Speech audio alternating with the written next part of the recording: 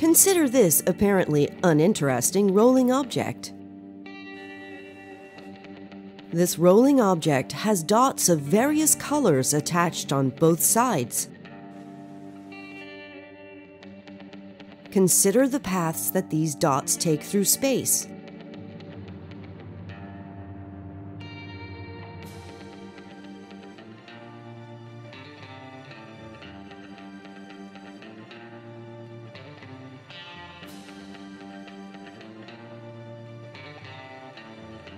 These paths form a beautiful pattern that can be considered a work of art.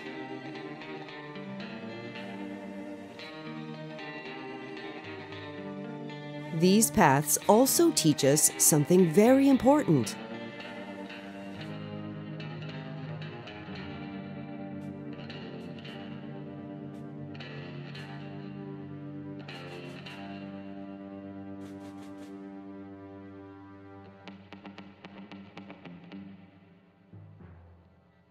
Notice how the red dots momentarily stop before continuing.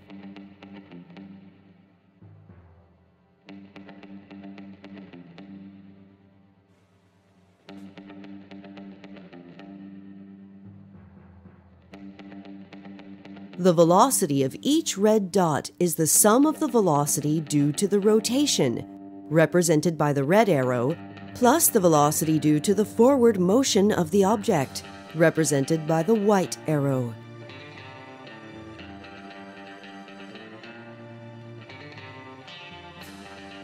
These two arrows exactly cancel each other out when the red dot is at the bottom.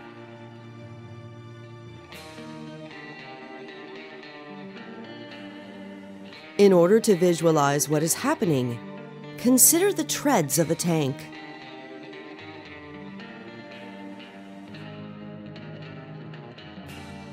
As the tank moves forward, the bottom of each tread is standing still.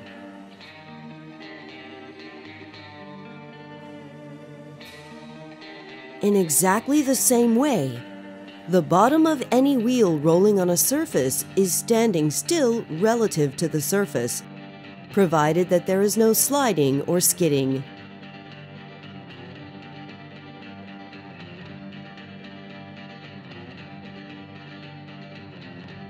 The only difference with our original example is that we added outer wheels which do not touch the surface. It's only the red dots that are standing still at the bottom because it is only the red dots that represent the inner part of the wheel, which is actually rolling on the surface.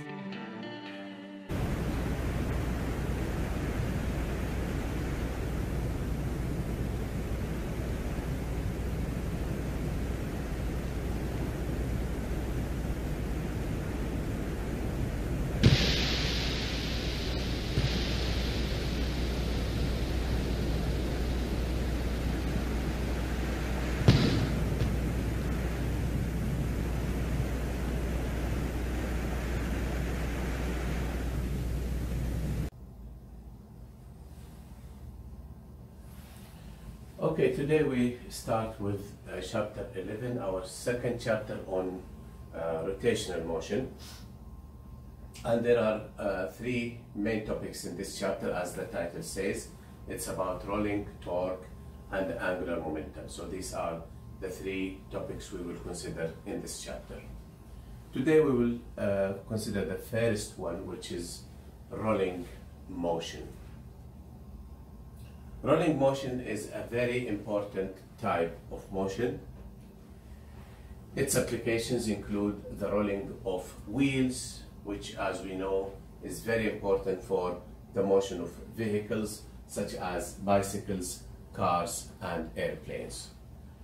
We will start our discussion of the rolling motion by looking at the following video, which is a very illustrative video that shows us the complexity of this type of motion.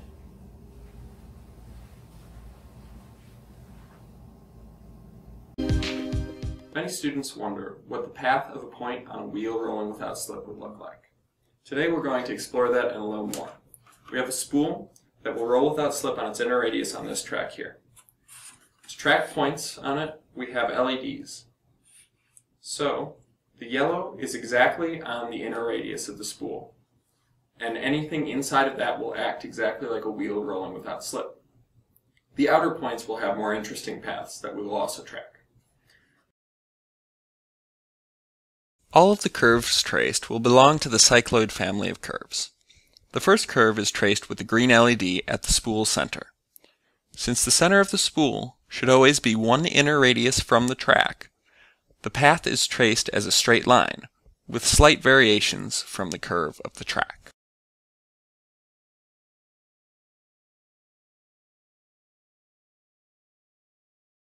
The purple LED is between the spool's center and its inner radius. All such points will trace curtate cycloids, which look a bit like elongated sine curves, and will vary depending on the exact distance. The yellow LED is located exactly on the inner radius of the spool. It traces out a cycloid, where you can notice distinct cusps once every rotation. This is when the light has zero velocity, as it is at the no-slip point and instant center of the spool. So this is how we will go through our study of rolling motion. We will first study the kinematics of rolling motion. Then we will see how to calculate the kinetic energy of a rolling object. And then we will study the relationship between frictional forces and rolling motion. And finally, as a special case, we will consider rolling of a round object down an inclined plane. So let's start with the first one, the kinematics of rolling motion. Here we consider only objects that roll smoothly. Okay, this is the condition we will work under. Objects that roll smoothly, which means that the object rolls without slipping. There is no slipping, no sliding on the surface, and without bouncing on the surface. That's what we call smooth rolling. The figure here, this is what we saw in the video. The figure shows how complicated smooth rolling motion can be. This is the cycloid that we saw in the video. The center of the object moves in a straight line. That's the orange color here. Moves in a straight line parallel to the surface, A point on the rim, on the edge of the rotating object, certainly does not move in a straight line, but it moves in this very complicated path that is called a cycloid. However, despite the complexity of this path, we can study this motion by treating rolling motion as a combination, as a superposition, as a sum of translation and rotation. Translation of the center of mass of the object and rotation of the rest of the object around the center of the object. Suppose you are standing on a sidewalk watching a bicycle wheel as it rolls. So you are here and there is this bicycle wheel rolling on a level road.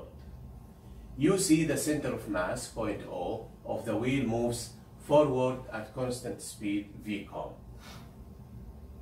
The point P on the street, where the wheel makes contact with the street, also moves forward at speed v com, so that P always remains below O. So if you focus on these 2 points, you will find that the center of mass moves in a straight line with constant speed v com. This point where the wheel makes contact with the road, we will call it point P, also moves, it's always below O.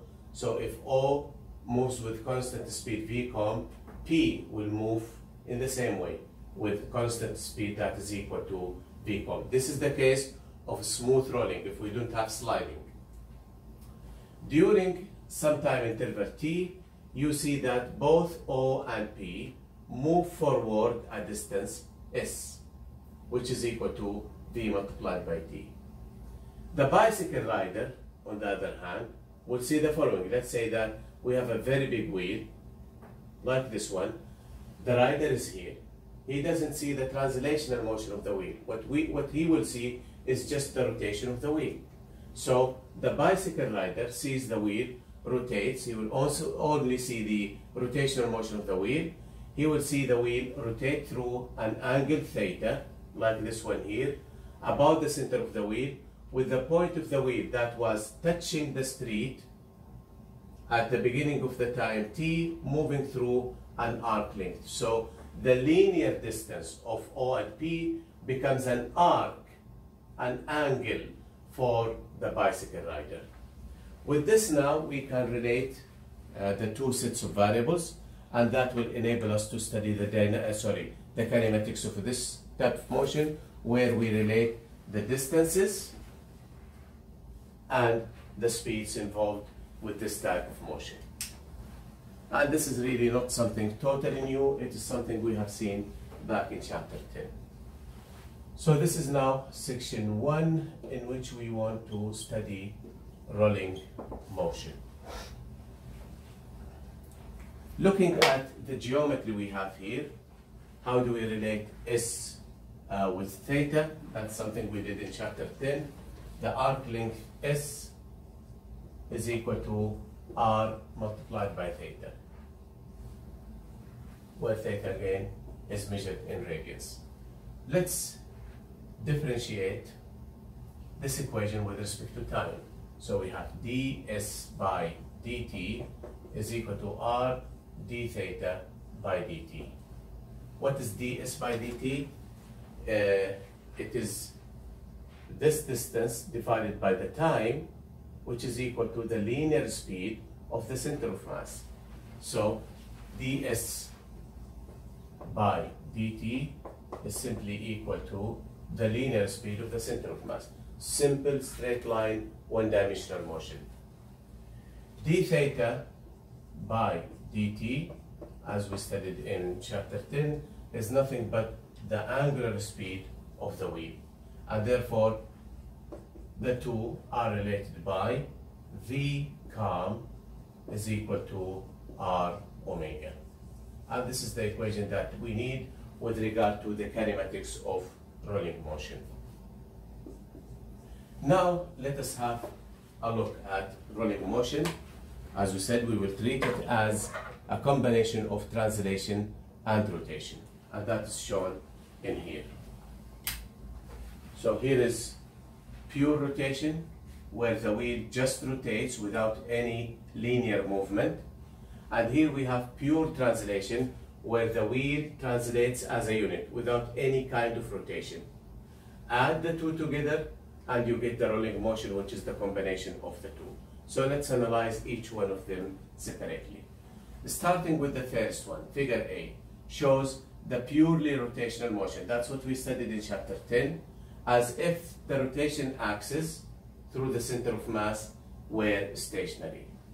Every point on the wheel rotates about the center with angular speed omega. That's what we said in chapter 10. The object and any point on it will have the same theta, omega, and alpha. So here we are talking about omega. Every point on the outside edge, on the rim, will have linear speed v calm. Why? Because this point has a linear speed of r multiplied by omega, and that's nothing but the speed of the center of mass, what we call the speed of the center of mass, although the center of mass is not moving in here, but the product r omega, we call it v calm.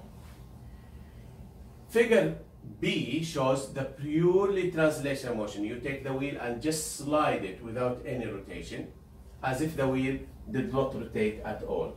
Now you have an object moving as a unit with a speed v calm, so every point in the object will have the same speed v calm, like we see in here. All points will move with the same speed.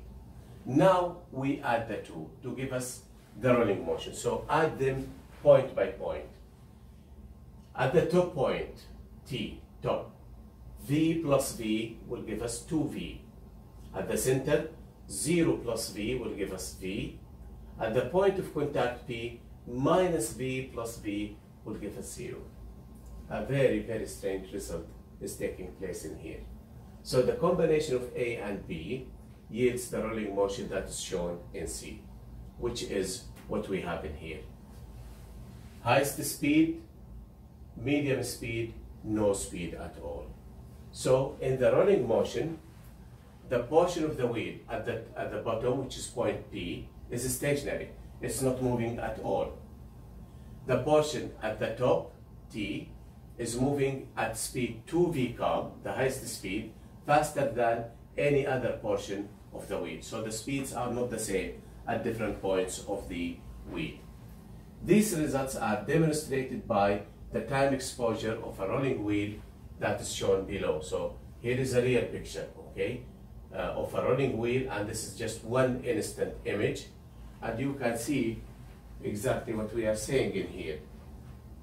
The bottom point P, you can clearly see the spikes of the bicycle, which means that this point is moving very slowly with zero speed. Here we don't see the spikes, they are smeared away because these points here are moving with very high speed, so you cannot see the individual spikes. And that's indeed what we saw in the video. We saw this behavior in here, and if you go back to the video, you will see the person saying that this is the point with zero velocity. That's exactly what we have here. Very similar to this is what happens in free fall. In free fall, if you reach the maximum height, the particle will momentarily stop at that point and then come back to the ground.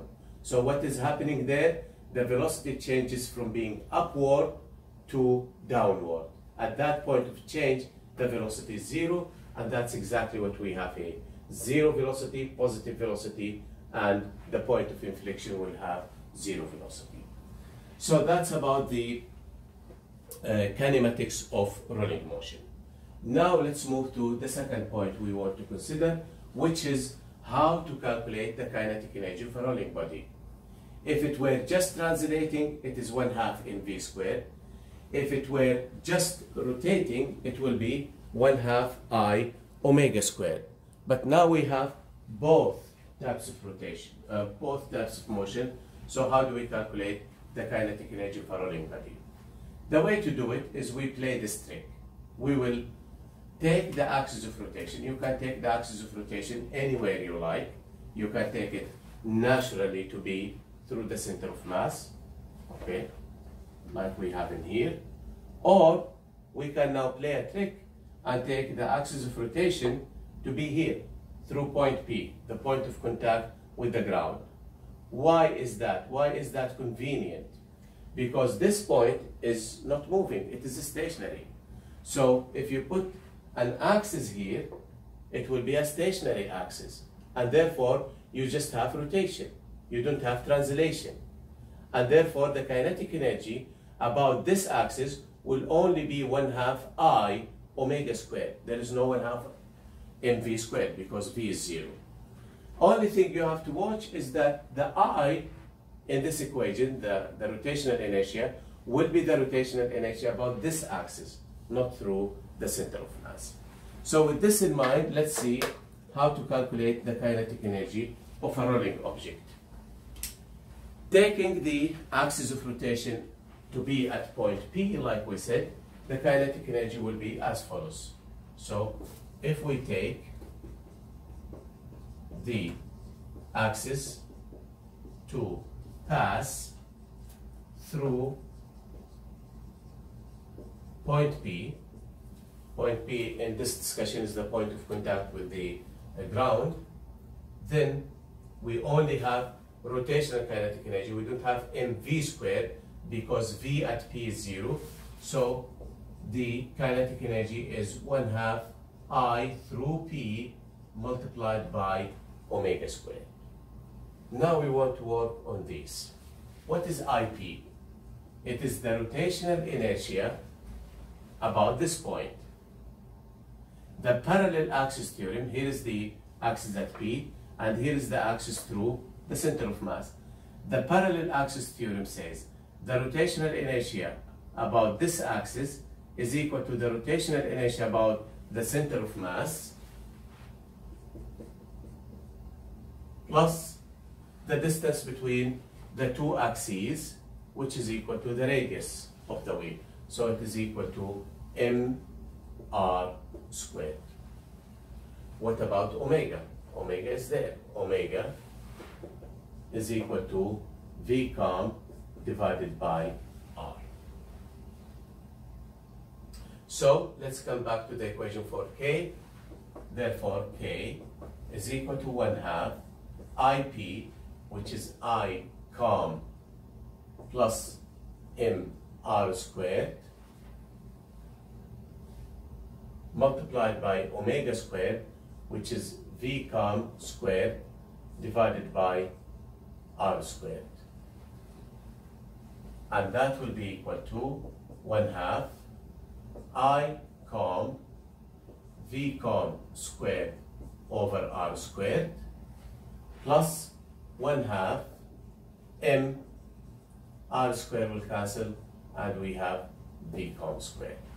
Let me put this back as omega, and therefore the kinetic energy for a rolling object is equal to 1/2 I calm omega squared plus 1/2 m V calm squared, which is a very simple and convenient equation for the kinetic energy of a rolling object.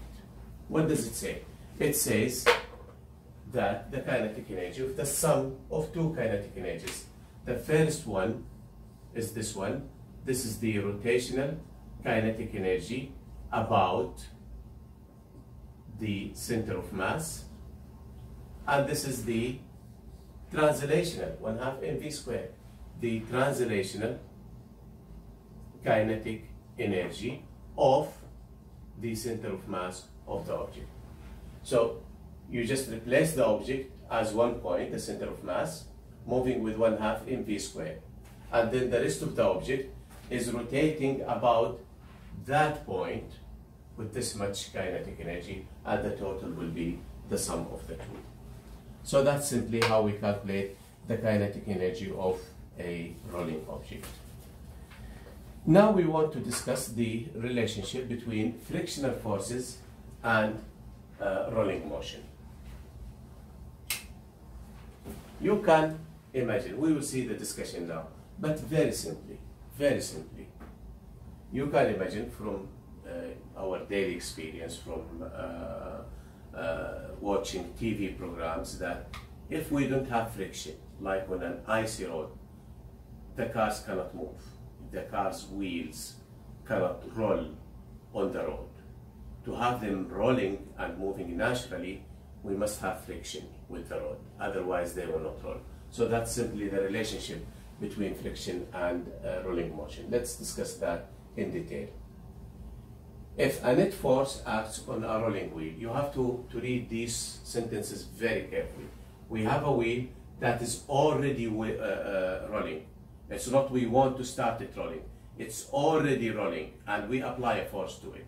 So if a net force acts on a rolling wheel to speed it up or slow it down, then the net force causes acceleration A calm. This is Newton's second law. If net is equal to ma, so if you increase or apply a net force, there will be a corresponding acceleration of the center of mass of the wheel along the direction of travel. It also causes the wheel to rotate faster or slower, which means it causes an angular acceleration of the wheel. Remember that these two are connected. A calm is equal to R alpha. These accelerations tend to make the wheel slide at P. So the wheel is rolling. If you apply this force, that force will try to slide the wheel at the point of contact with the road. And therefore, to avoid this tendency of sliding, a frictional force must also act on the wheel at point P, at the point of contact, to oppose that tendency of sliding. If the wheel does not slide, which is what we are studying here, the force is a static friction. Why is it static? Because the point P is at rest. It has zero velocity. So the force of friction there is a static frictional force, and the motion is smooth rolling, which is what we are considering. The linear and angular accelerations are related by A calm is equal to alpha R. If the wheel does slide, when the net force acts on it, the frictional force that acts at point P will be a kinetic frictional force. Although that case is possible, we are not studying it here because we will focus only on smooth rolling. The motion then, in that case, is not smooth rolling and will not be discussed in here. Now we will consider a special case, and that is of a round object rolling down an inclined plane. So here is what we are considering. We consider a round body, which could be a sphere or a cylinder, it is round, of mass capital M, radius capital R, rolling down a ramp, an inclined plane of angle theta along an x-axis. And we will take the x-axis to be the plane, the ramp, with the positive direction pointing upward. What do we want to find here? We want to find an expression for a comma x, the acceleration of the center of mass down the ramp. Now, in chapter 5, we said if you have an object sliding down an inclined plane, sliding, not rolling, what's the acceleration? I hope you remember that equation. A is equal to g sine of theta. Okay, we did that case. Now, what happens if we have rolling, if we have rotation? How does this equation change? That's what we want to see now. So, like any dynamical problem, we will start by considering the forces acting on the object, draw its free body diagram, identify the forces, and proceed from there, applying the linear or angular form of Newton's second law. In this case, our object is the wheel. Okay, the forces acting on it, there are three forces. The force of gravity, the gravitational force, mg, that acts at the center of the object. And then we have the normal force due to the inclined plane, and it is perpendicular to the plane. Its point of application is point B, that is this point here. And the third force is the force of static friction up the incline opposite to the direction of motion of the disk. So we will first write F is equal to ma for these to analyze the linear motion, and then we will write tau is equal to I alpha to analyze the rotational motion. With this now, let's start with the linear form of Newton's second law. This is now section 2, rolling down a ramp or an inclined plane. So Newton's second law for the rotational, for the linear motion says, remember that this is the positive direction of the x-axis, so the force of friction is positive. The horizontal component of gravity will be in the negative direction. So it will be Fs minus mg sine of theta is equal to ma com. Of course, this is negative because it is in that direction. So this is what we get from the linear form of Newton's second law. Now we want to apply the angular form of Newton's second law. The angular form, remember, tau net is equal to I multiplied by alpha. Now, which of these forces, 1, 2, and 3, which of the three produces torque? Well, to answer that question, you have to define the axis of rotation about which you calculate the torque. You can take it anywhere you like, but the most convenient is to take it to be at the center of the object. So let's take our axis of rotation to be there, like that. Now, which of the three forces will exert torque about that point? Remember that the torque due to a force is equal to Rf sine of phi. So let's look at the gravitational force. You can clearly see that the gravitational force will not exert any torque about this point because its point of application is right at the center of rotation, is right on the axis of rotation, so the distance r is 0, and therefore this will not produce any torque. What about the normal force? Here is the point of application of the normal force, and there is the axis of rotation. There is a distance r between them. But now what about the angle? Here is the vector r, and that's the force. The two are parallel to each other. R goes from the point of application to the axis of rotation, so that's the vector r, which is along the force. The angle is 0, sine of 0 is 0.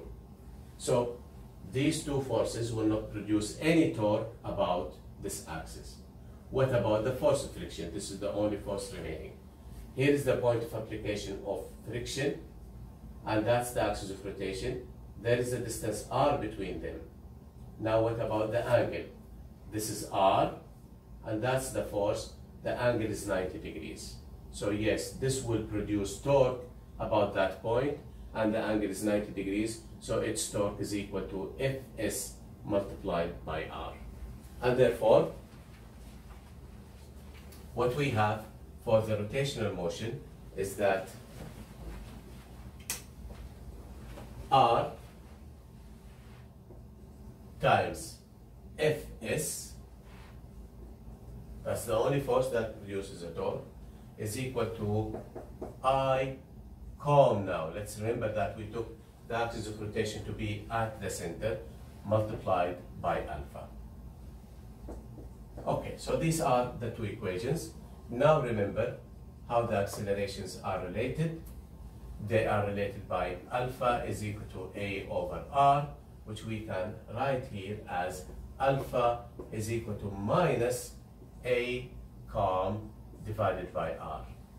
A is the acceleration of the center of mass, R is there, but now why do we have the negative sign?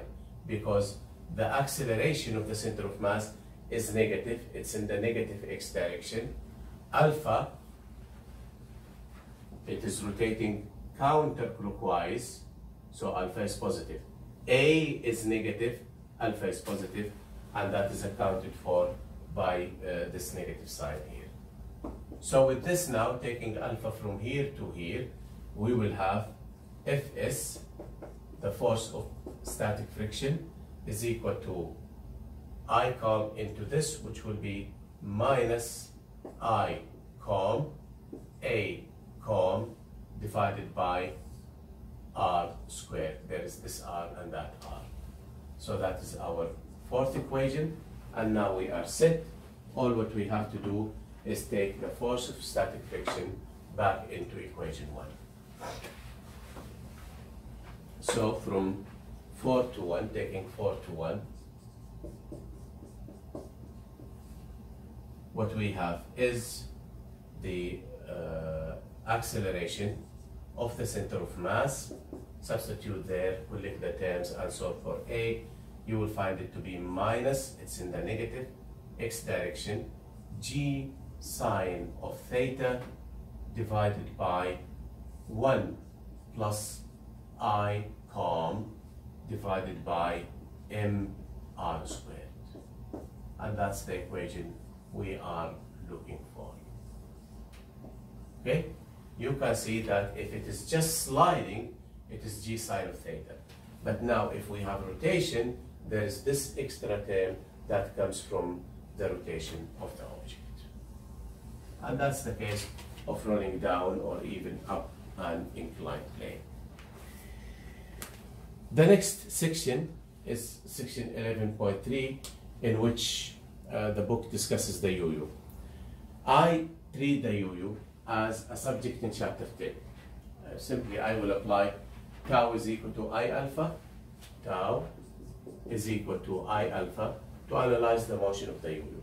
And you may see in the solution of the exam problems on chapter 10 some problems on the UU, and that's how I will do it.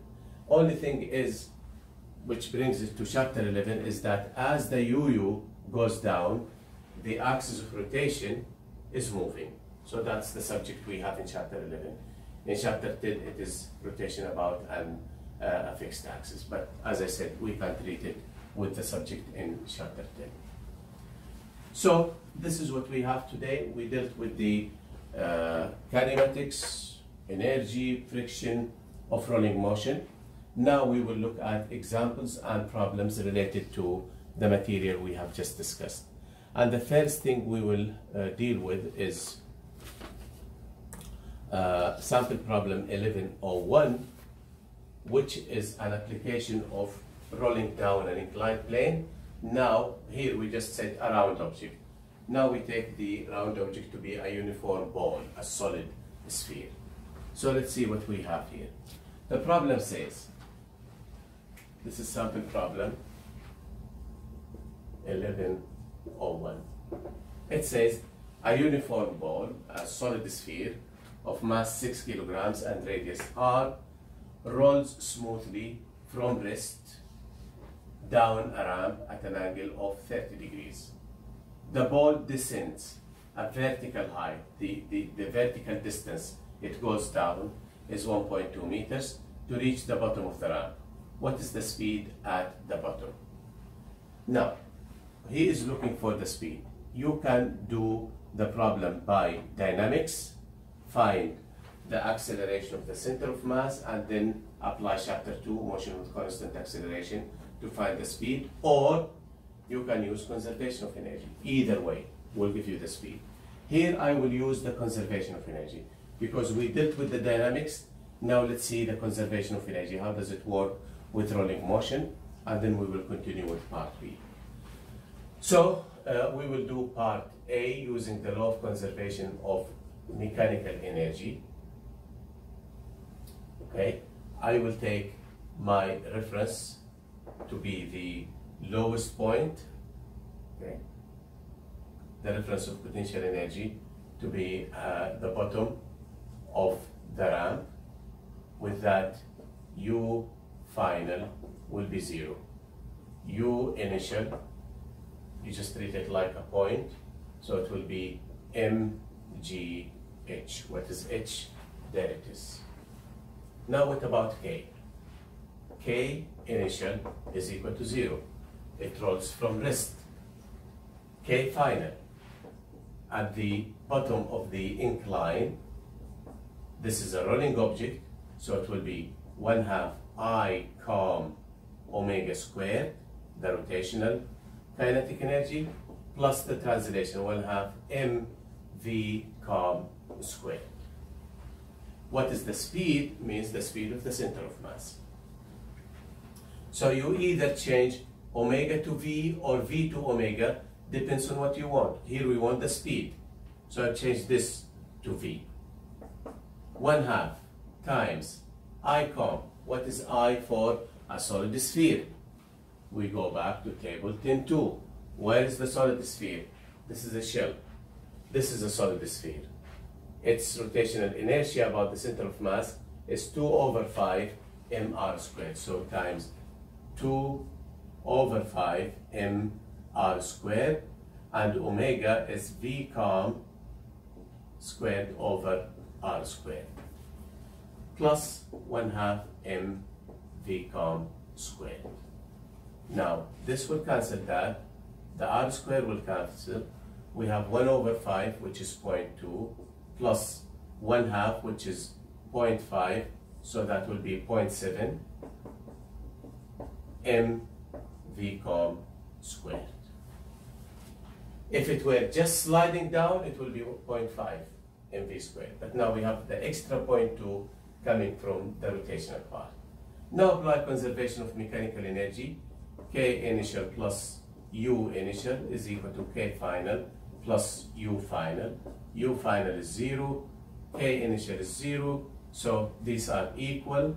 K final is 0.7 mv com squared is equal to U initial, which is mgh. Cancel the m and solve for v com. That will be equal to gh divided by 0.7 under the square root. H is there,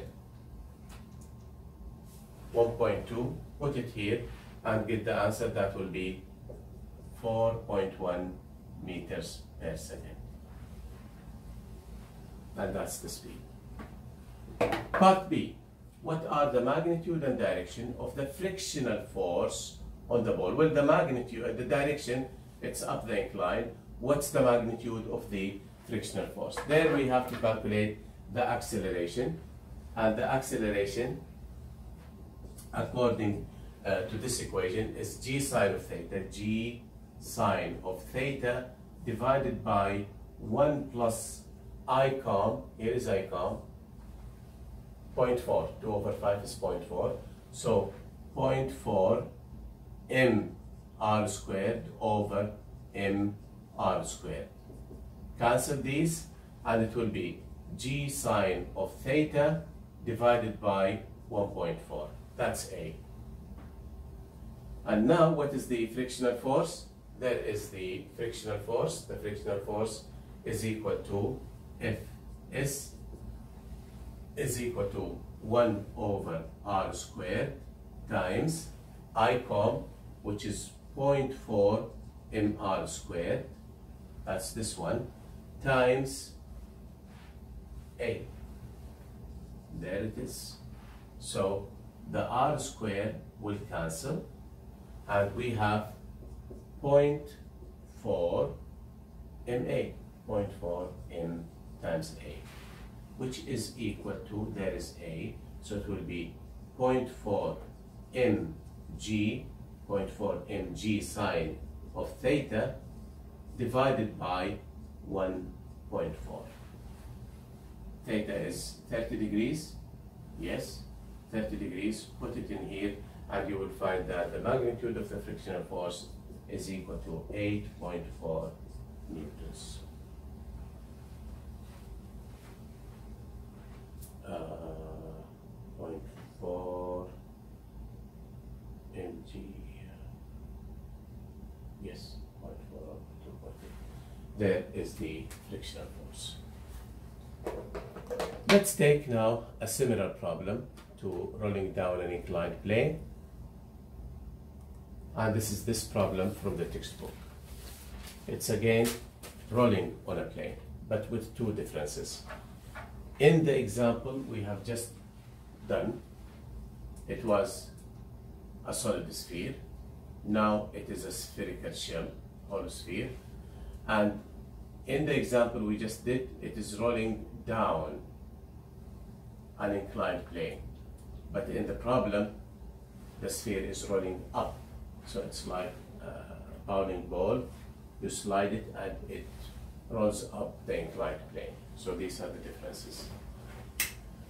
Let's read the problem. It says a hollow sphere, spherical shell of radius 0.15 meters with rotational inertia. We are already given the rotational inertia, 0.048 kilogram meter square, about a line through its center of mass, rolls without slipping up a surface inclined at 30 degrees to the horizontal. At a certain initial position, the sphere's total kinetic energy is 20 joules. Okay? So at the beginning, when it is on the horizontal, before going to the inclined plane, its total kinetic energy is 20 joules. How much of this initial kinetic energy is rotational? Okay?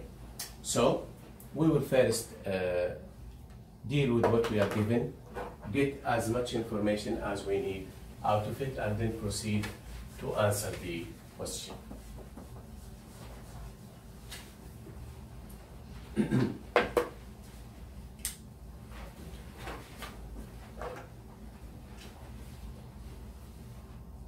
So we first note that I com for a hollow sphere, going back to the table, let's read the I com. Here is a spherical shell, means hollow or empty sphere. It is 2 over 3 mr squared.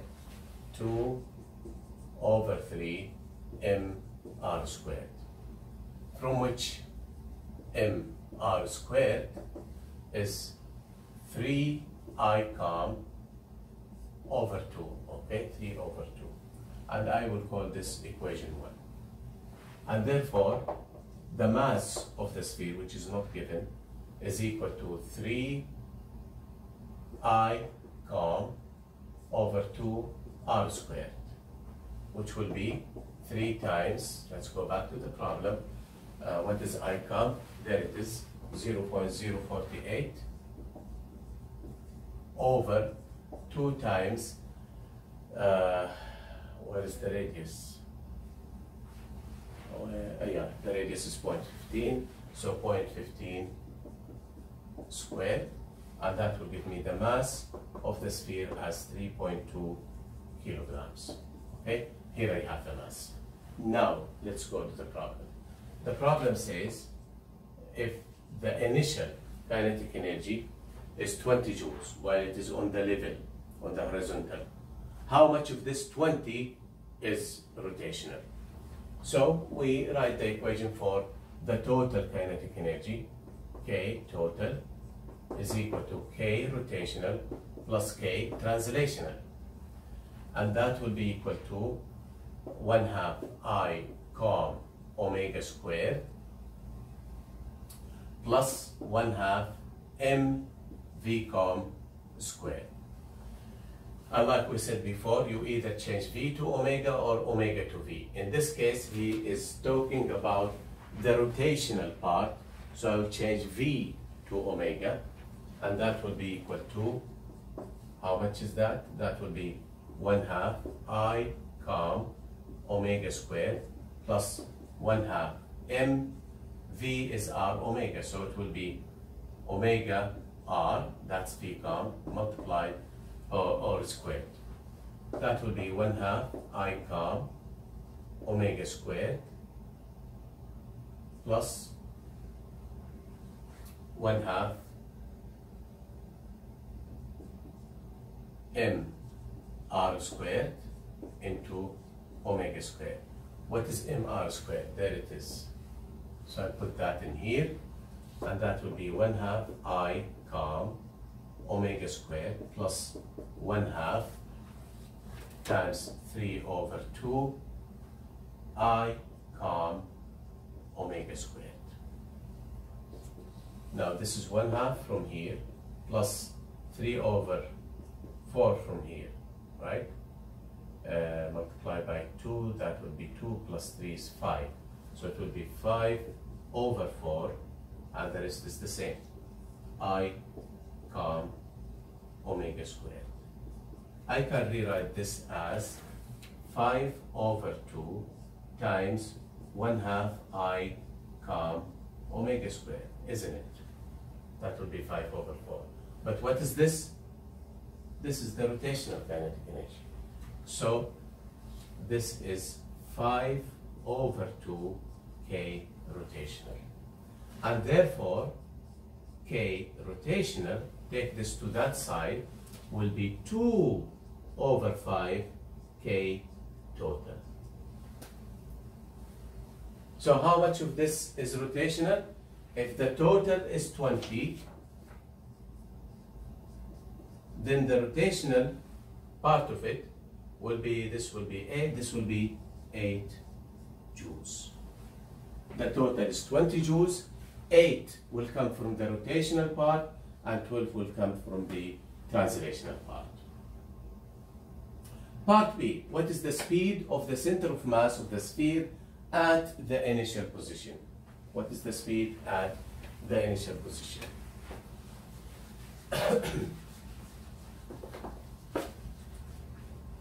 For that, we will go to this equation here, okay? And let's see what we have. K total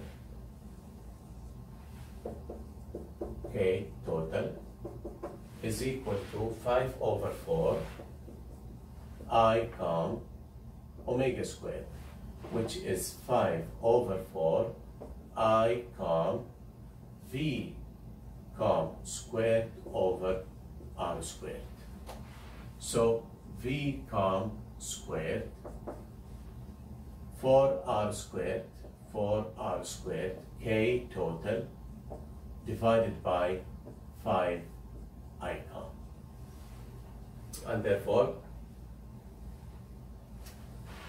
v com, take the square root.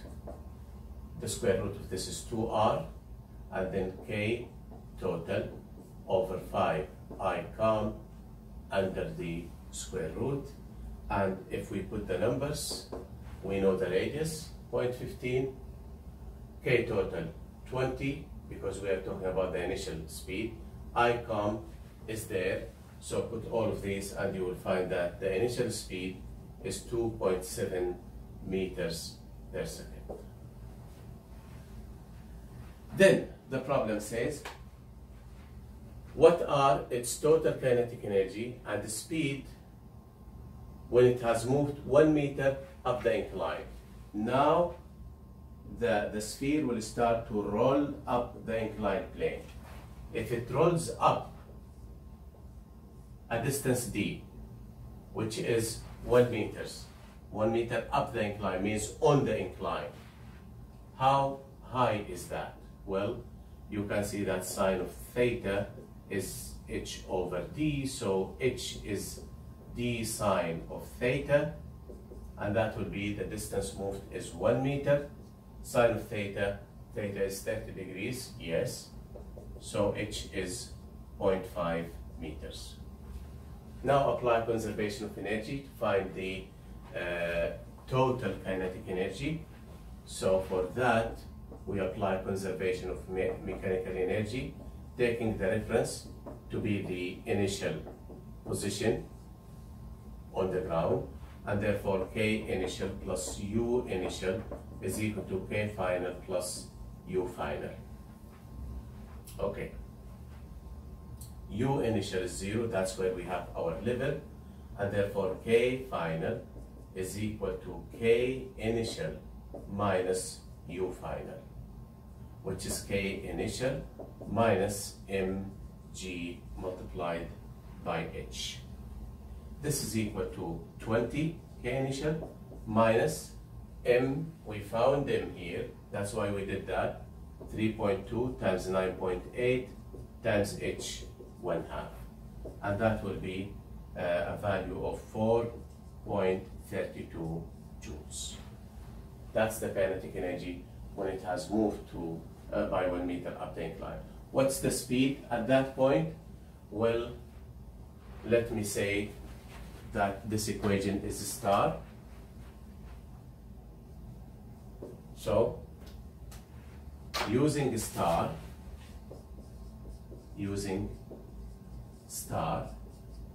okay, only thing you have to change is to put K total, which is 4.32, and then you will find that the speed of the center of mass when it has moved 1 meter up the incline will be 1.27 meters per second. Compare that to the initial, which was 2.7. My addition to this problem is this. What is the direction of the frictional force? Well, consider the object rolling down, the frictional force was up the incline. Now, if it is going up, where is the frictional force? Well, think about it. You will find that the frictional force will still be up the inclined plane. To see that, look at alpha, the angular acceleration. In this case, the object was rolling that way, so alpha is counterclockwise, and the only way for us to have the friction to give us counterclockwise angular acceleration is if the frictional force is up the incline. Now, with the object going up, where is omega? Omega is clockwise, it's going up. So omega is clockwise, but it is slowing down. So the angular acceleration is opposite to omega. If omega is clockwise, alpha is counterclockwise, which is exactly like we have in here. So the frictional force will still be up the inclined plane. We will conclude our discussion with this problem from the textbook. It's about the calculation of frictional forces for an object rolling on a horizontal plane. The problem says, in this figure, a constant horizontal force, if applied, of magnitude 10 newtons is applied to a wheel of mass 10 kilograms and radius 0.3 meters. the wheel rolls smoothly on the horizontal surface, and the acceleration of center of mass has a magnitude of 0.6 meters per second square. In unit vector notation, what is the frictional force on the wheel? So this is very simple, straightforward Newton's second law, as we studied it in chapter 5. Newton's second law says MA is equal to F net. In unit vector notation, this will be M times AI, the acceleration is in the positive x direction, is equal to the net force. The net force is the sum of the frictional and the net force, the applied force. The applied force is 10 newtons in the positive direction. So this is 10I, and then we have the frictional force. Okay, wherever it is, we just write it like that. So the frictional force is MA minus 10 in the I direction. Now put the numbers. The mass is how much? 10 kilograms. The acceleration is 0.6. So 10 times 0.6 minus 10 I. And this will be 6 minus 10, that is minus 4 I newtons. So the frictional force has a magnitude of 4 newtons in the negative x direction. Part B. What is the rotational inertia of the wheel about the rotation axis through its center of mass? If we take the rotation axis here, what will give me a torque? The applied force will not give me a torque because it is acting at the center of rotation. The gravitational force is also acting at the center of rotation. The normal force will have zero angle with the vector r. So the only force that will give me torque about that point is the force of friction. And therefore we have tau is equal to I alpha, tau net is equal to I alpha. This is tau due to the frictional force, and this is now the the rotational inertia about the center of mass multiplied by alpha, which is A over R. So the rotational inertia about the center of mass is R tau F divided by I divided by R tau F divided by A. What is the torque due to the frictional force? Well, it is R F sine of theta. The theta there is 90 degrees, so that is 1, and A, this is F R squared divided by A, and that will be equal to, the frictional force is 4, the radius R, are we given? Yes, 0.3 squared, 0.09 divided by the acceleration, which is 0.6, so that will give me I calm as 0.6 kilogram meter square as the rotational inertia of this one. And that is the first lecture we have on chapter 11, and in this lecture we dedicated the discussion to the analysis of rolling motion.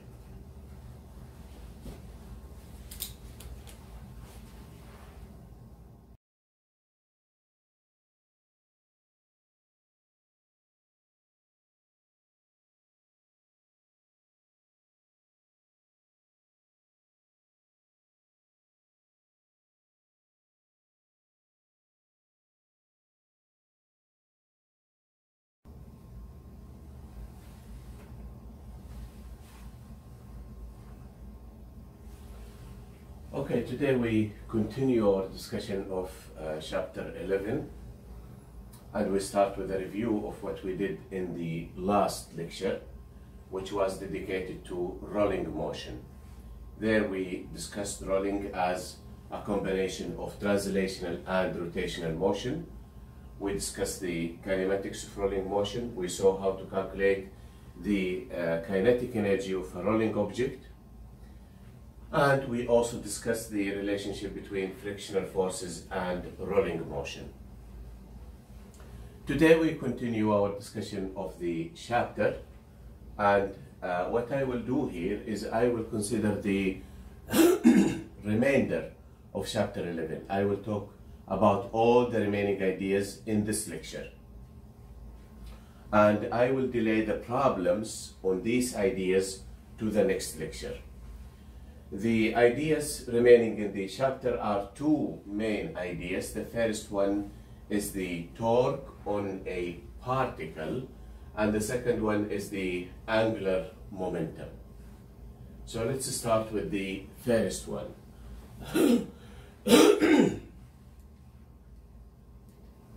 In chapter 10, we define the torque on a rigid body rotating about the fixed axis. So it is the torque on a body about an axis. And we saw that it is given by Rf sine of phi.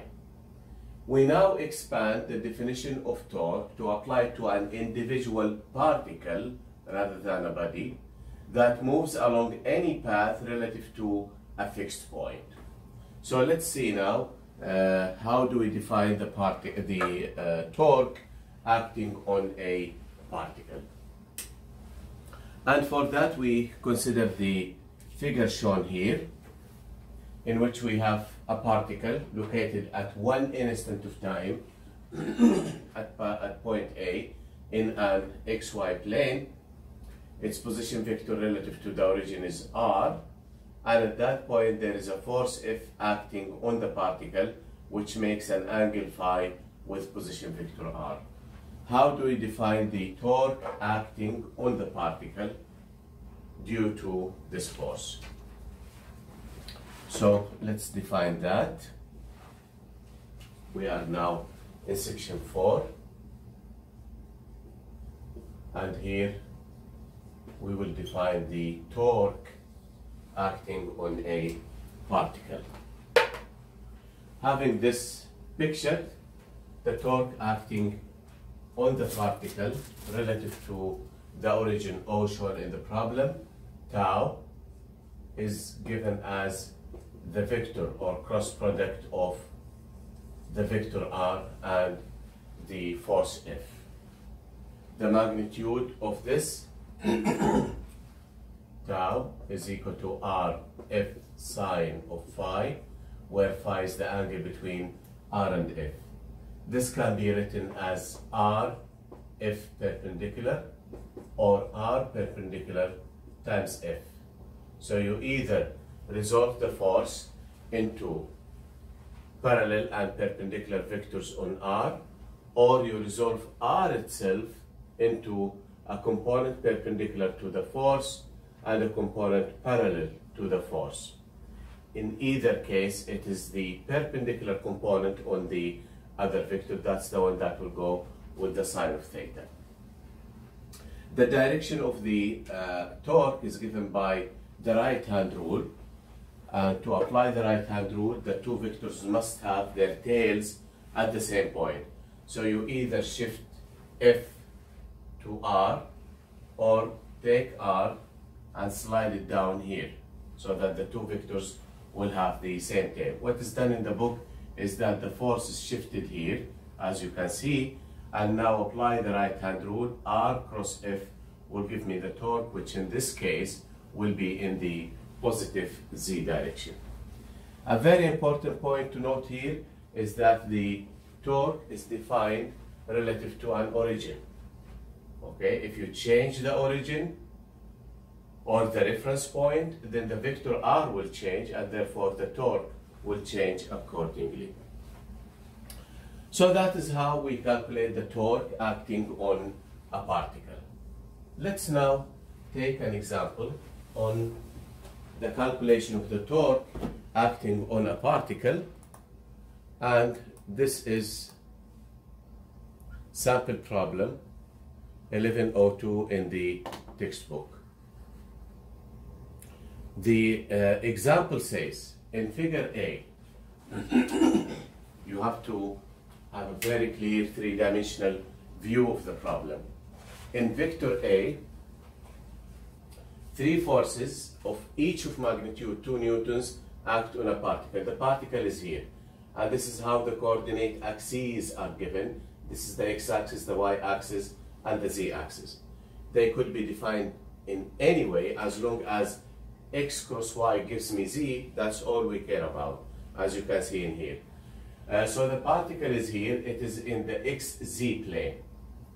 It's in the xz plane at point A, given by position vector r in the xz plane, where r itself has a magnitude of 3 meters, making an angle of 30 degrees with the positive x-axis.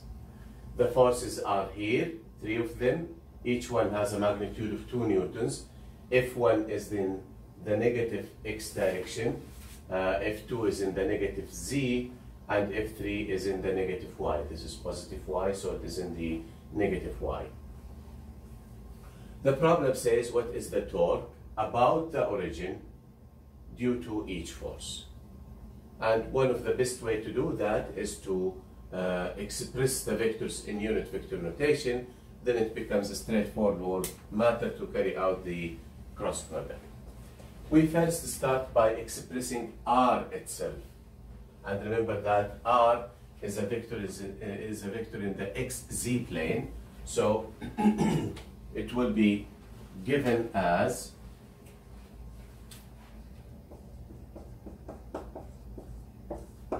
r has an x component, and the x component is this component here. It goes with the cosine because that's the adjacent to the x-axis.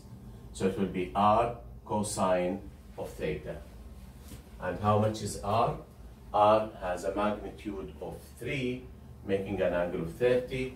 So it is 3 cosine 30 I plus 3 sine of 30 k, okay, z direction. And this will be equal to 2.6 I plus 1.5 k in meters. So that's r. Express the forces now, and the forces are easy to express. They are along the coordinate axis. So let's directly go to the torque itself, and the torque is from this equation. So the torque due to force 1 is r cross F1. That will be equal to 2.6 I plus 1.5 k crossed with F1, magnitude 2. Where is F1? F1 is in the negative x, so it will be minus 2I. And now to carry out this cross product, remember the triangle rule, I, J, and K. If we go in this direction, that will be positive, otherwise it is negative. The cross product of a vector with itself is 0. So I cross I, 0. K cross I. K cross I will give me J. And we have a negative sign here, so it will be minus something J. And how much is that thing? 2.6 times 2 is 5.2. So that will be, where are we? 2.6, no, sorry. This is 0. K cross I is J, so it is something J, and we are multiplying these two, so that will be 3.0 J Newton meter. Tau 2 is expressed in the same way. It is R cross F2, which will be equal to 2.6 I plus 1.5 K crossed with, where is F2? F2 is in the negative Z direction, so minus 2K, minus 2K. And now carry out the cross product. K cross K is 0, so we are left with I cross K. I cross K will be minus J. The minus J will take care of the minus here, so it will be something J. Okay, and how much is it? We're multiplying these two, so it will be 5.2. 5.2, of course, plus 5.2 J in Newton meters. Finally, tau 3 is equal to r cross f3, which will be 2.6 I plus 1.5 k crossed with f3 is in the negative y direction, so minus 2j. And now what do we have? I cross j will give me k, and I have a minus sign, so it is minus something k. How much is that thing? 2.6, 5.2 k, and then k cross j is minus I, and have minus here, so it will be plus something I. 1.5 times 2, that is 3.0 I. Only thing is, we usually write the I before the k, so it will be 3I minus 5.2 k, and these are the three torques acting on this particle due to these forces about the origin. And that's about the torque acting on a particle. We will now move into the second topic we have today, which is the very important concept of angular momentum. We defined the linear momentum in chapter 9, P is equal to mv. So now we go into the angular momentum. And if we finish our discussion of the angular momentum, we come to a complete coverage of the correspondence or comparison or analogy of the translational and rotational quantities. This is how we will proceed through the concept of angular momentum. We have many ideas now. So let's have an overview of what is ahead. What are we going to discuss with regard to the angular momentum? We will first define the angular momentum of a single particle, and then we will state Newton's second law in angular form, in which we will relate the torque to the angular momentum. And then we will generalize this to define the angular momentum of a system. And then again we will relate the torque and angular momentum of a system. Then we will find the angular momentum of a rigid body, not a particle, not a system of particles, but a rigid body. And with that, we are in a position to state and consider the very important law of conservation of angular momentum. So these are the things we are coming to now. Let's start with the first idea, which is the angular momentum of a particle. And for that, we consider the geometry shown in here, in which we have a particle moving in the xy plane, could be in 3 dimensions. At one instant of time, it is located at point A, which has a position vector r relative to the origin O, and at that point it is moving in that direction. Remember, this is the linear momentum, and remember that the linear momentum is m times v, so it has the same direction as the velocity. At that instant of time, it is moving in that direction, and we want now to use these two vectors r and p to define the angular momentum of the particle. And the angular momentum is defined in the following way. So this is now section 5, and here we will define the angular momentum first for a single particle. The angular momentum of a single particle about the reference point O is defined as follows. It is given the letter L, small l, and it is given as the vector product of the position vector r relative to O and the linear momentum of the particle p. Remember that p is equal to m times v. M is a scalar, take it out of this, and it will be m into r cross v. So this is the angular momentum of a particle relative to an origin. Again, this is a vector product. Its magnitude is equal to mrv sine of phi, where phi is the angle between r and v, from which you can see that the SI unit of the angular momentum is kilogram meter square per second. Kilogram meter square per second. The direction of the angular momentum is given by the right-hand rule again, so you can shift the vectors as you like.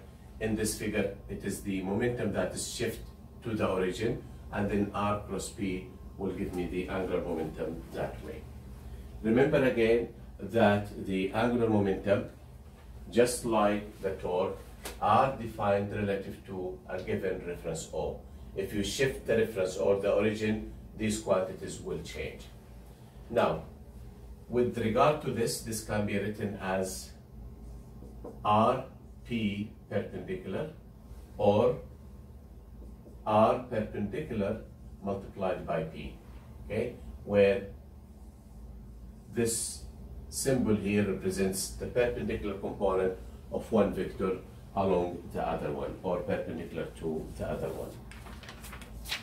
Let's now take an example on the calculation of the angular momentum of particles, and that is sample problem 1103, where we have two instead of one particle. The problem here says the figure shows an overhead view of two particles. So it is like this. We have we are at the top here, and the two particles are coming this way, and we are looking from the top. That's what we see. We are here, okay? We are at the top. So it shows an overhead view of two particles moving at constant linear momentum, so they are moving along a straight line. That's the meaning of constant linear momentum, constant velocity, along horizontal paths parallel to the ground. Particle 1 with momentum 5 kilogram meter per second has position vector r1 and will pass 2 meters from point O. Let's understand this clearly. The position vector of this particle will change as it moves, okay? So it will change as it moves. This is it at another instant of time. And likewise, the position vector of the second particle will change as it moves. So when we say we'll pass 2 meters from point O, that means the shortest distance between O and the particle will be 2 meters. This is the closest it gets, which means that this number corresponds to the perpendicular distance between O and the path of P1. So that's basically the perpendicular distance, R perpendicular of particle number 1. Likewise, particle number 2 has a linear momentum of 2 kilogram meter per second and will pass 4 meters. That is the closest it gets, which means the perpendicular distance from point O. What are the magnitude and direction of the net, the total angular momentum, which we represent by capital L? The individual particle is small l, the total is capital L, about O, about the origin O of the two particle system. Now in this case, things are given in terms of the perpendicular quantities. So we will use this one here. Okay, we are given the perpendicular distance. So we multiply it by the momentum. Only thing is, we have to watch the magnitude, the direction. So the angular momentum of particle number 1 will be L1 is equal to R perpendicular 1 times P1, which is 2 times 5, that is 10 kilogram meter square per second. What is the direction of this now? Well, shift the vectors. So let's say that we shift the vector P, shift it down here. So it has the same tail as R1. And now carry out the cross product. It's R cross P. So R1 cross P1 will be in the positive Z direction. So that will be in the positive Z, or if you like, out of the page. Likewise, we find the angular momentum of the second particle. It is R perpendicular to times P2, which is the product of these two, 2 times 4, 2 times 4, that will be 8 kilogram meter square per second. And now what is the direction? Well, you shift the momentum to the origin and now carry out R cross P.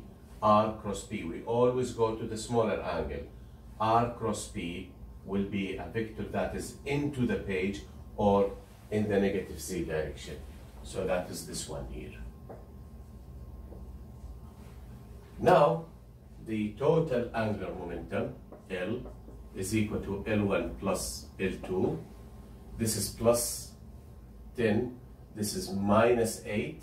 So 10 minus 8, that will be plus 2 kilogram meter square per second. The plus means the net angular momentum is in the positive Z direction. So there we have the total angular momentum of these two particles. That will put us now in a position to discuss Newton's second law in its angular form. So let's track what we have. We did this one, angular momentum of a particle. Now we want to express Newton's second law in angular form. To see where we are heading with this one, we will do something similar to what we did in chapters 5 and 9. In chapter 5, we stated Newton's second law as F is equal to ma. And then in chapter 9, we related the force to the linear momentum. We saw that F is equal to dP by dt. Now we are in rotational motion. So we first related the torque to the acceleration by tau is equal to I alpha. That's what we saw in chapter 10. So now we want to relate the torque to the angular momentum. And that will be the second form of Newton's second law in rotational motion. And that will be the subject of section 6. Okay? So this is now section 6, in which we will discuss Newton's second law in angular form. And it says that the net torque acting on a particle is equal to, just like this one, take out the force, put the torque, and take out the linear momentum, put the angular momentum. Newton's second law in angular form says the net torque acting on a particle is equal to the rate of change of its angular momentum. In equation form, it is written as tau net is equal to dl by dt. This is the angular form of Newton's second law. Let's prove this one. To prove this one, we will start with the definition of the angular momentum. L is equal to R cross P. And now take its derivative with respect to time. So that will be, we can rewrite this as R cross mv, which is equal to m into R cross v. And now take the derivative. dl by dt is equal to, the mass of the particle is constant, take it out, and we have, apply the chain rule to this one. It will be dr by dt cross v, and then we have r cross dv by dt. This will be equal to m into, what is dr by dt? It is v. V cross v plus r cross dv by dt is the acceleration. Now we know from chapter 3 that the cross product of a vector with itself is 0, and we can take the mass into here. Mass times the acceleration is the force. So we have r cross the force, and r cross the force is nothing but the torque acting on the particle, and that's exactly what we said in here. The torque is equal to the time rate of change of the angular momentum of the particle. And in this way, we related the two quantities, the angular momentum and the torque. Next, we will proceed to generalize the definition of the angular momentum of a particle to a system or a group of particles.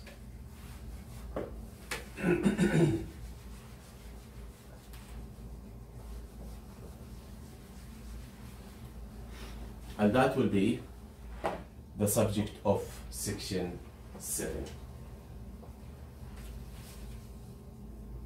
So here we discuss the angular momentum of a system of a system of particles. And the extension or generalization is straightforward. The angular momentum of a system, which we write as capital L, okay, small l for a particle, capital L for the system, is simply equal to the vector sum of the individual angular momenta of the particles making up the system. So it will be L1 of particle 1 plus L2 of particle 2, and you continue that until you reach the nth or last particle in the system. This can be written compactly as the sum from the first to the nth particle of Li, the individual angular momentum. Now let's take the derivative of the two sides of this equation. dl by dt is equal to the derivative on the other side, which is summation I equal 1 to n dli by dt. What is that equal to? That's equal to the net torque acting on particle I. So this is equal to I equal 1 to n of tau net acting on particle number 1 or particle number I. Now let us discuss what we have here. So here is the equation we got for the rate of change of the total angular momentum of a system. That is equal to the sum of the individual torques acting on the particles. The above net torque that we have in here, the net torque acting on particle I, includes internal torques due to internal forces between the particles and external torques due to forces from bodies external to the system. But remember from Newton's third law that the forces between the particles, the forces between individual particles like particle 2 and 15, particle 3 and 21, the forces between the particles come in pairs and cancel each other, equal in magnitude, opposite in directions. And therefore, their torques, the torques due to internal forces, will sum up to 0. What is left? The only torques that can change, the angular momentum are the external torques. The internal torques cancel, and what will be left will be the external torques. A very important statement stressing what will change the angular momentum of the system, and as we saw in here, it is only the external torques that will change the angular momentum of a system. With this now, we are in a position to discuss the total angular momentum of a rigid body. Okay, so what we did here is we first defined the angular momentum of a particle, and then we generalized it to a system of particles. What now if I have a rigid body? Okay, a rigid body consisting of an infinite number of particles. How does this summation translate? So that's our next step, and this will be the subject of section 7. And here, just a continuation of this, we will now find the angular momentum of a rigid body rotating about a fixed axis. Very important to state what we are considering here. It's a rigid body rotating about a fixed axis. So the situation now is as follows. We have a rigid body, like the one shown in here, rotating about a fixed axis. There is the axis of rotation. We take it to be the z-axis. And now we want to find an expression for its angular momentum. That is, if I know omega, the angular velocity, and I can somehow calculate the rotational inertia, can I use these two to find the angular momentum of this body? The answer is yes, and the procedure is to divide the object into small elements of mass, particles, so to speak, each one of them having a mass delta mi. Find the angular momentum of this single particle and then add it up to find the total angular momentum of the rigid body. So let's first focus on what happens with one single particle. For that particle, the angular momentum of this particle, we know from chapter 10 that as the rigid body rotates, every particle will move in its own circle about the rotation axis. So with that, let's find the angular momentum of this particle using the definition of the angular momentum that we started with. So, considering that particle, for one particle, the angular momentum delta Li, and that's the angular momentum due to just particle I, is equal to R perpendicular I cross Pi, using this definition. Okay, and now we are looking at one particle with its own circle, so that's the radius of that circle, as you can see in the figure. Okay, here is R perpendicular I. And therefore, this is equal to R perpendicular I cross what is the linear momentum? mv. M of this particle is delta m. So it will be delta mi multiplied by vi. And now this is, take this out, delta mi into R perpendicular I cross vi. And if you look at this figure here, here are the two vectors, R perpendicular I and Pi. The cross product of these two vectors will be in the positive z direction, and the angle between them is 90 degrees. The radius is always perpendicular to the tangent, and the velocity, which is the momentum, is always tangent to the circle. So that will simplify the matter tremendously. We don't have any angle to worry about. The angle is 90, and the direction will be in the positive z direction. So this will be delta mi, delta mi multiplied by R perpendicular I multiplied by vi, and this will be in the z direction. So we can now write this as delta Liz, now we know it's in the z direction, is equal to delta mi times r perpendicular I times vi. And all particles will give me angular momentum in the z direction. So that makes matter simple, because now you have vectors all in the z direction. It becomes an algebraic sum. And that's because the rotation is about a fixed axis. The axis itself doesn't change. If you have a situation where the axis itself rotates, then you cannot reach to the simple conclusion that we have here. So for the whole body, this is for one particle. For the whole body,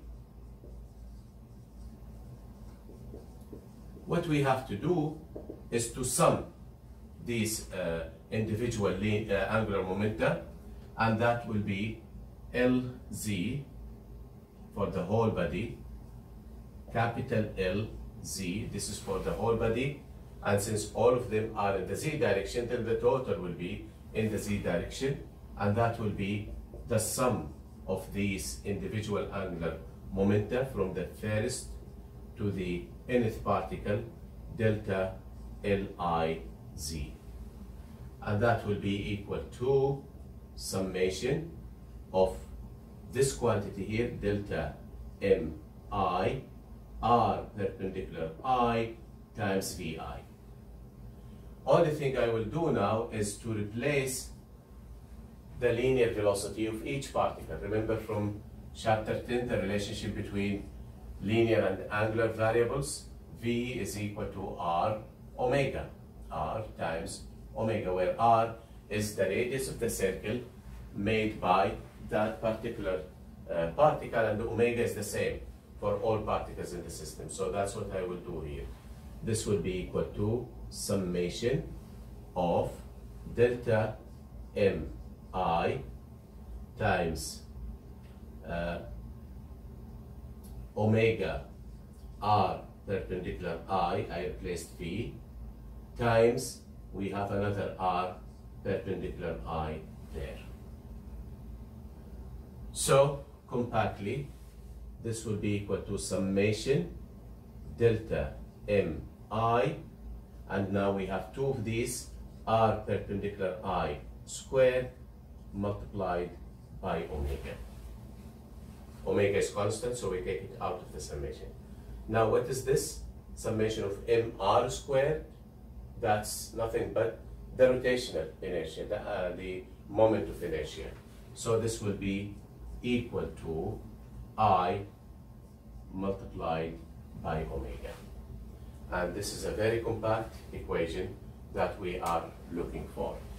Now we can write it compactly as the angular momentum of the system about an axis of rotation.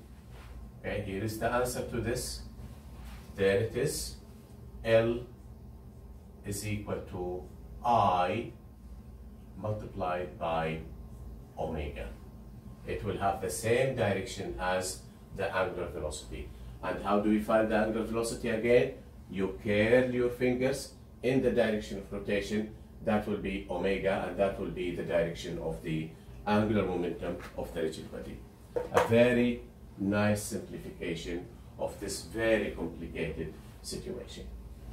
So with this now we can make the full analogy between the rotational and angular variables. This is what we found at the end of chapter 10. We related the position, velocity, acceleration, mass, work, kinetic energy, power, Newton's second law. But now in chapter 11, we added the momentum, okay, the angular momentum, and related it to the torque. And that will complete the analogy or the comparison between the translational and rotational variables. That will leave us with the last topic, a very important topic we have in chapter 11, and that is the conservation of angular momentum. So let's go through that. We have seen this equation here for the relationship between the angular momentum and the torque, be it for a single particle or for a system, except that if you have a system, then there you only talk about the external torque. So, the law of conservation of angular momentum says if the net external torque acting on a system is 0, that is if you put tau is equal to 0 in this equation, then the angular momentum will be constant. The angular momentum of the system remains constant no matter what changes take place within the system. So the internal forces will not be considered. And the mathematical form of this is this one. Here is the equation for the angular momentum of a system.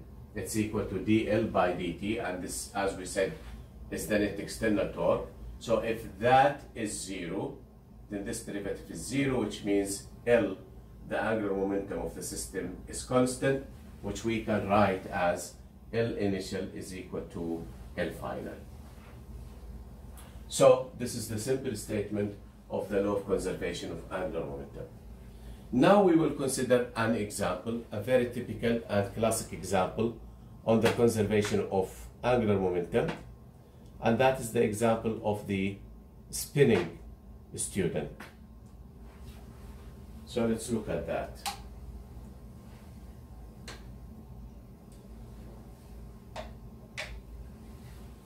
The figure here shows a student seated on a stool that can rotate about a vertical axis.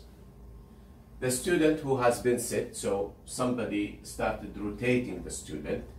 So the student who has been set into rotation at a small initial angular speed omega I holds 2 dumbbells in his outstretched hands.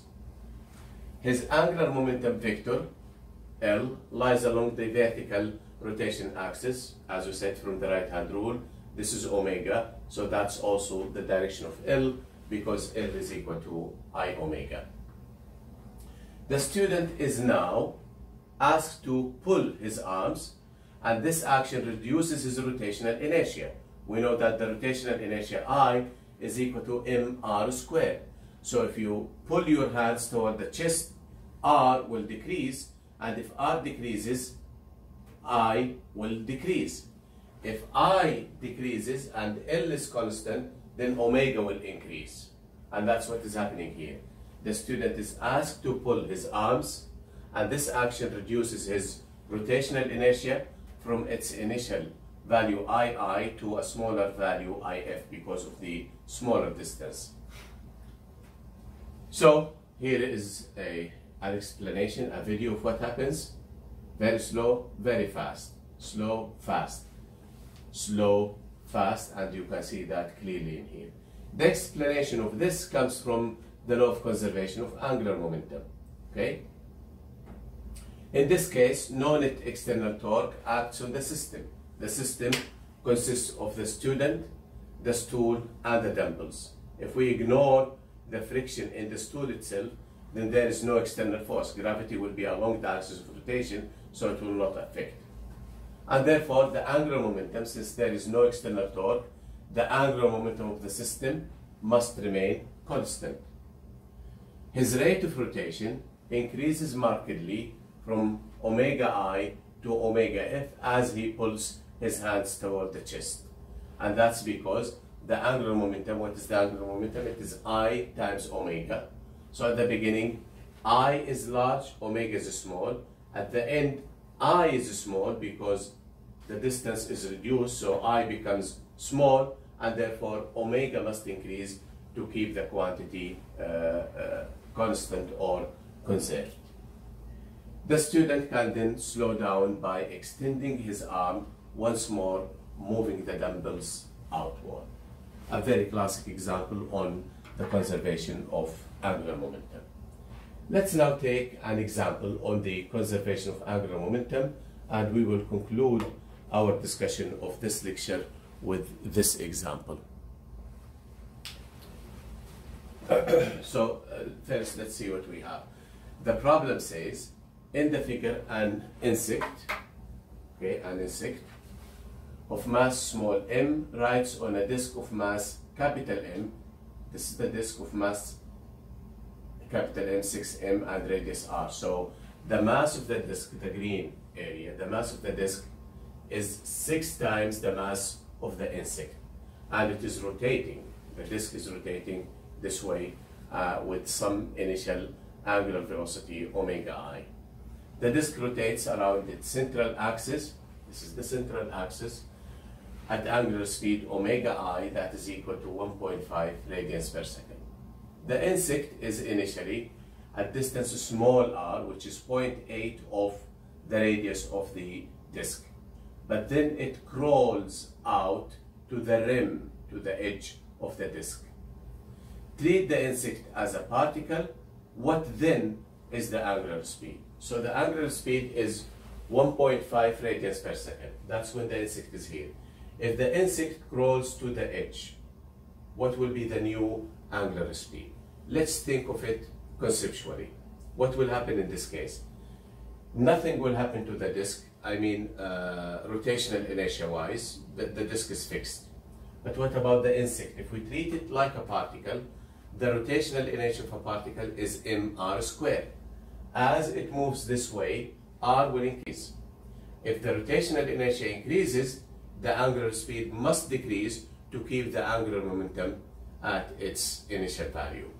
So we expect the angular speed of the system to decrease if the insect crawls this way, and vice versa. If the insect crawls to the center, we should expect that the angular speed will increase.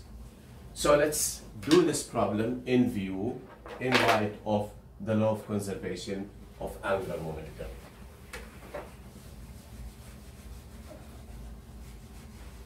And here, just to clear up the things, what we said about the angular momentum, if I have a rigid body, I'm talking about the angular momentum. If I have a rigid body, then there is nothing to use except L is equal to I omega. But if I have a particle, then I can calculate, let me write this because it will be very crucial for our subsequent discussion. So here is a summary of the angular momentum, okay? A summary of the calculation of angular momentum. If I have a body, a rigid body, then the only thing we have for the angular momentum is that L is equal to I omega. This is the only equation we have. If I have a particle, then I have many equations that I can use. For a particle, we have the very first definition, which says small l is equal to r cross p. And this is very useful if the particle is moving in a straight line. So this is a straight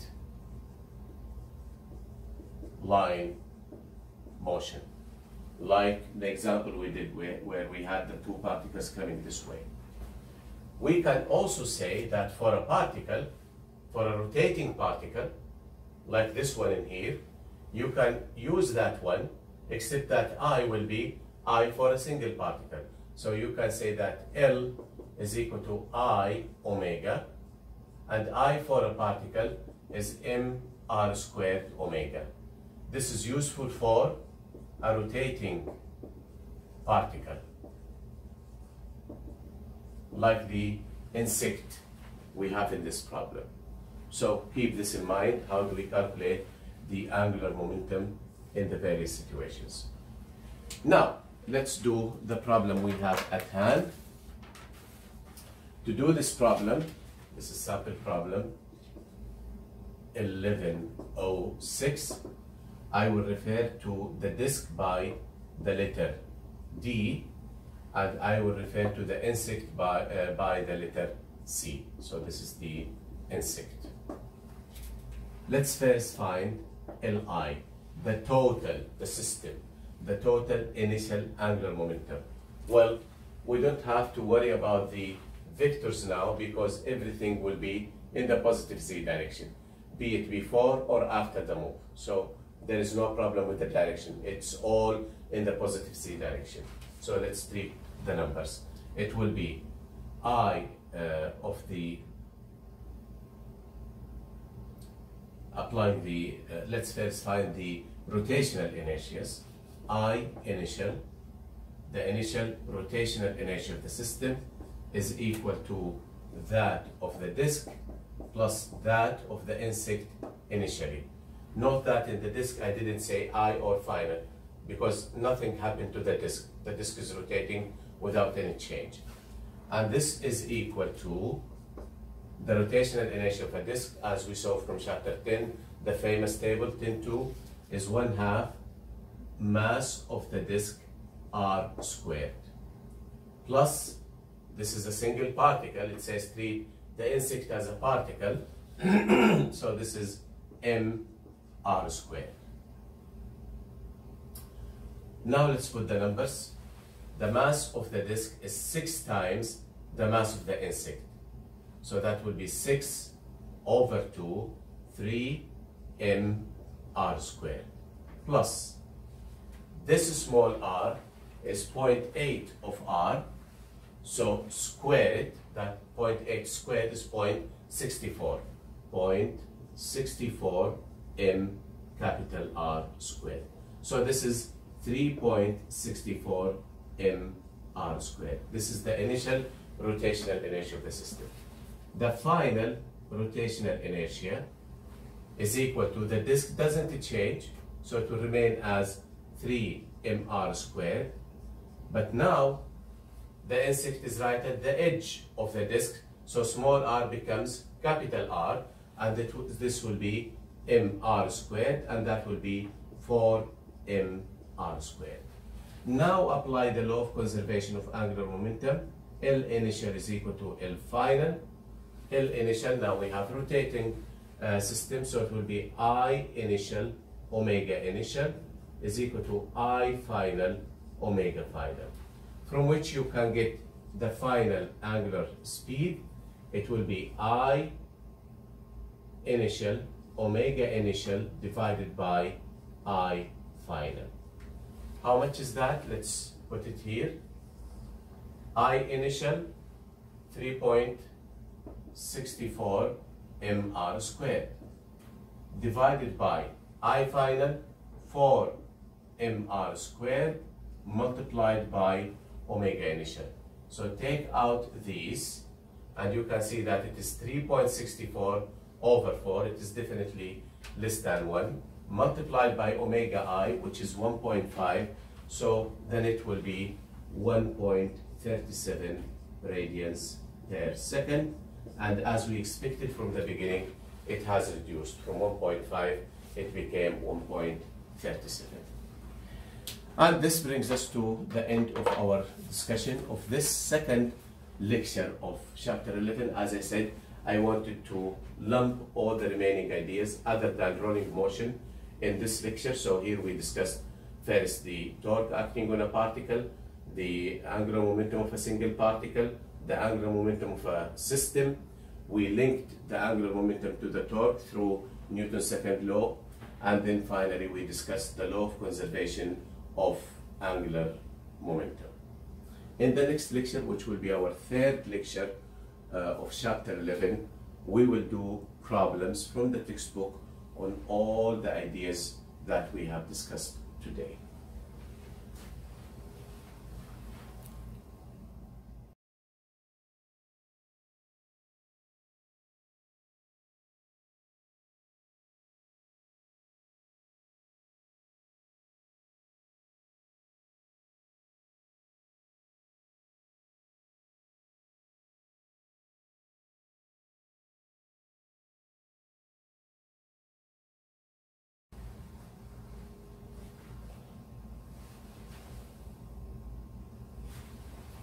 Okay, today we have our third lecture on chapter 11, which will be dedicated to the problems the concepts we had in the previous lecture.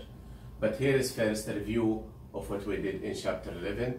In the first lecture, we considered rolling motion, and we saw that it can be thought of as a combination of translational and rotational motion, and therefore the kinetic energy of a rolling object is the sum of the translational motion of the center of mass plus the rotational motion about an axis passing through the center of mass. Then in the second lecture, we dealt with two main ideas, the torque and the angular momentum. First, we saw how to calculate the torque acting on a particle due to a force F acting on it. And then we defined the angular momentum of a particle moving in a straight line. And then we generalized that to a system and finally to a rigid body.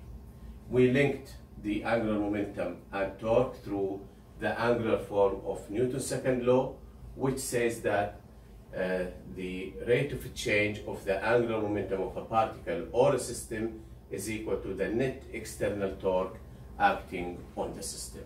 Today we will do problems on these concepts which we have covered in the last lecture. The first problem we will do is about the calculation of torque, and the concept in this problem, problem 23, is to see the effect of the origin. We said that if you shift or change the origin, the torque, the angular momentum will change accordingly because they are defined in terms of the position vector r relative to a given origin. So that is considered here. Problem 23 says force F2I minus 3K acts on a pebble. This is a pebble, hasa, on a pebble with position vector r 0.5J minus 2K relative to the origin. So this is the vector r, the position vector of the pebble relative to the origin O. In unit vector notation, what is the resulting torque on the particle about the origin? So that's simply equal to r cross F, and these two vectors are given in the problem. So let's use what we are given. The torque on the particle about the origin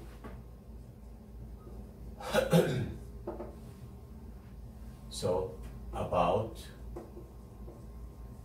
the origin, we have r as given in the problem, 0.5J minus 2K meters, and the force F is equal to 2I minus 3K newtons.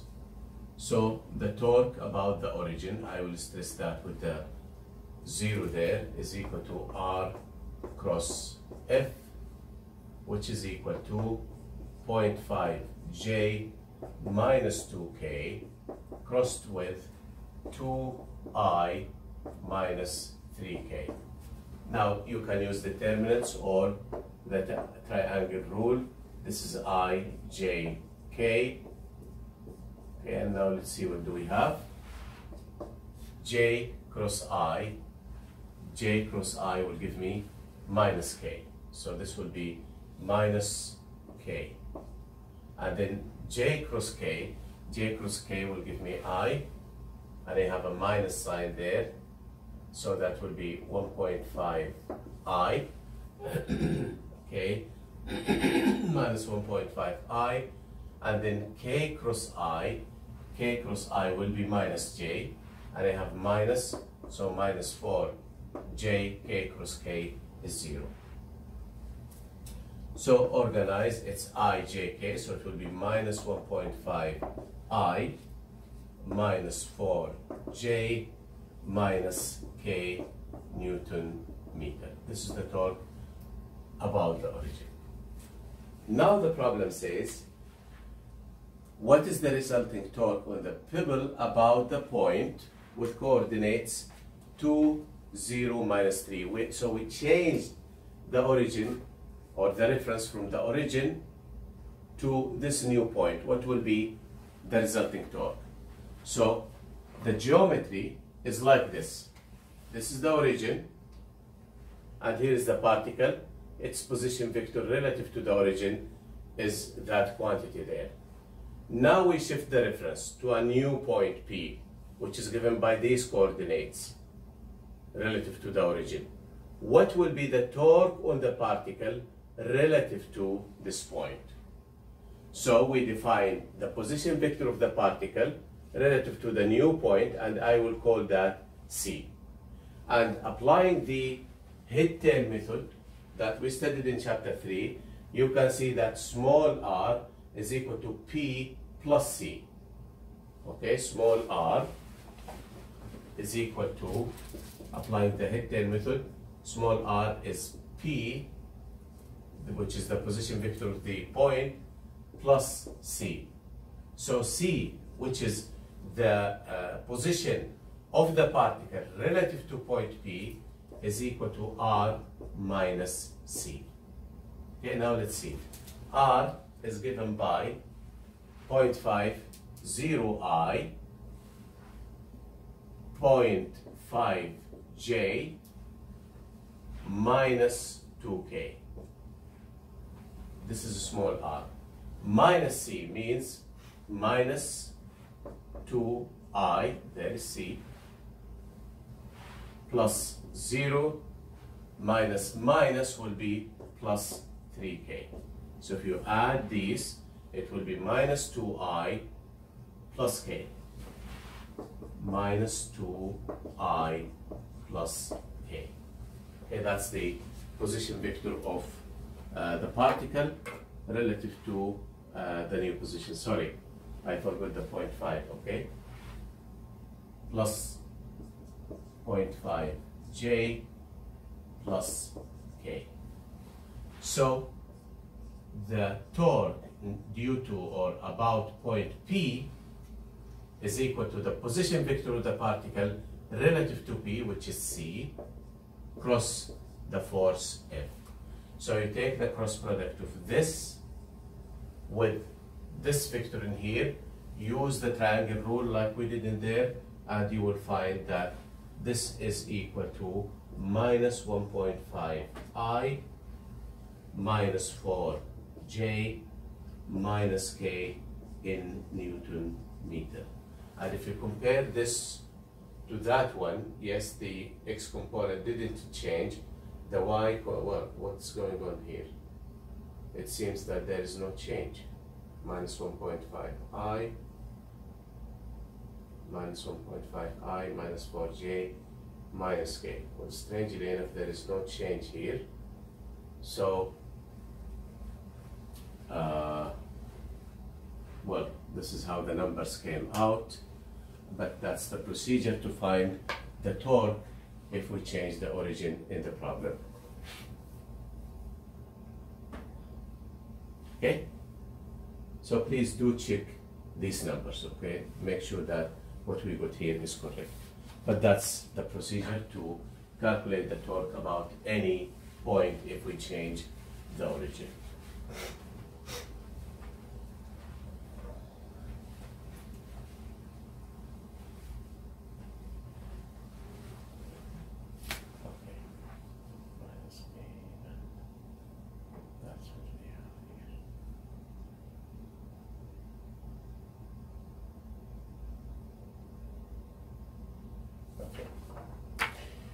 Next, let us consider some problems related to angular momentum. First, its calculation for particles moving in a straight line, for rotating particles, for a single or a system of particles, and then finally we will see some problems on the conservation of angular momentum. So let's start here with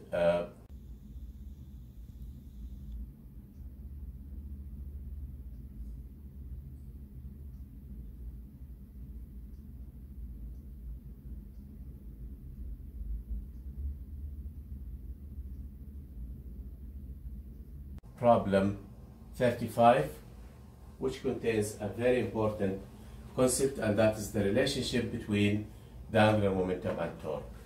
This is a problem from the odd edition. The problem says, at time t, the vector r, which is given by 4t squared minus 2t plus 6t squared j. So the vector r has two components, x and y component, both of which are functions of time.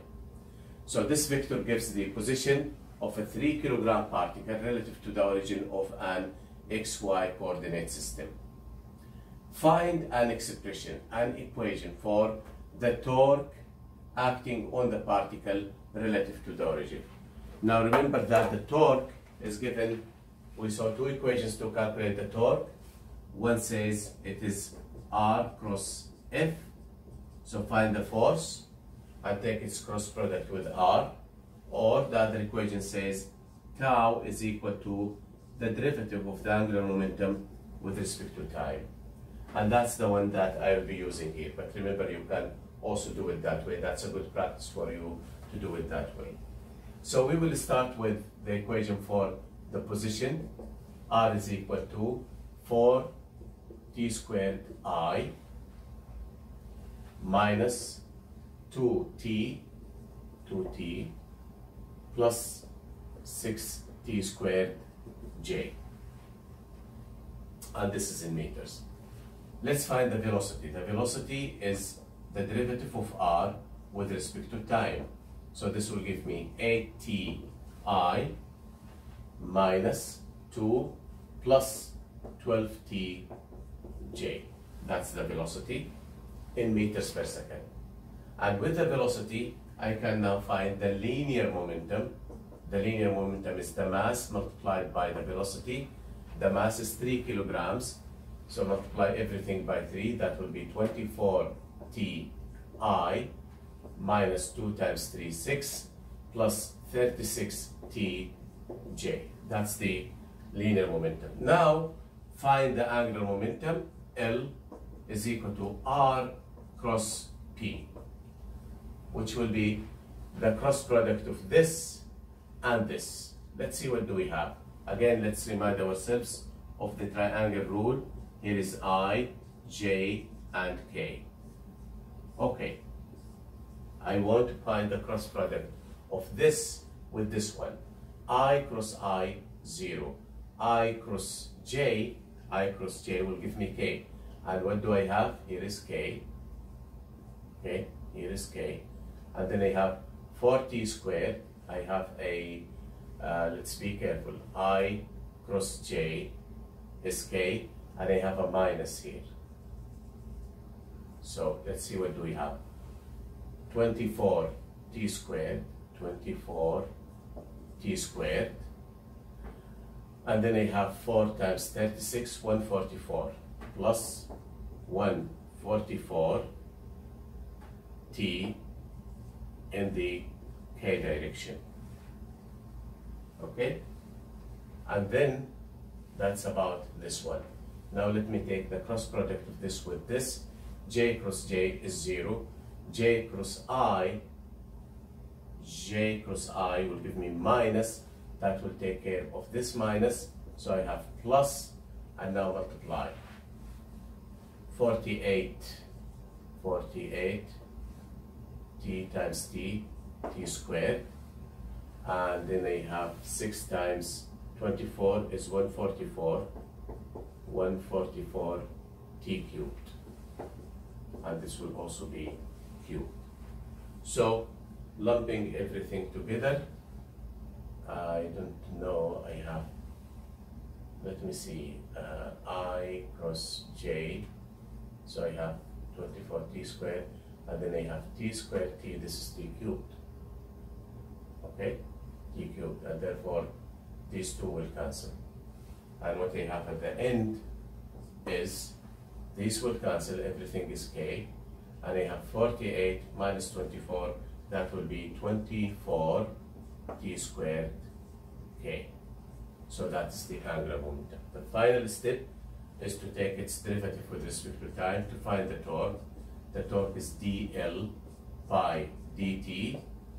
Take the derivative of this, and that will be 48t k in units of Newton meter. So this is what we are looking for. An expression, an equation for the torque acting on the particle, and of course it is a function of time. Part B is the magnitude of the particle's angular momentum relative to the origin increasing, decreasing, or unchanging? Well, the time is always positive, so this is a positive number. The rate of change of angular momentum is positive. That means it is increasing with respect to time. And this is a very nice problem about the relationship between the torque and angular momentum. And note what we did here. We started from the very basic quantity in mechanics, which is the position vector, and we got everything else. The velocity, the linear momentum, the angular momentum. Even if we like, we can find the force. Take the derivative of this, that will be the acceleration, and multiply it by the mass, that will give you the force. So this is a very important statement that we usually say from time to time. You know all there is to know in mechanics if you know the position of the particle as a function of time.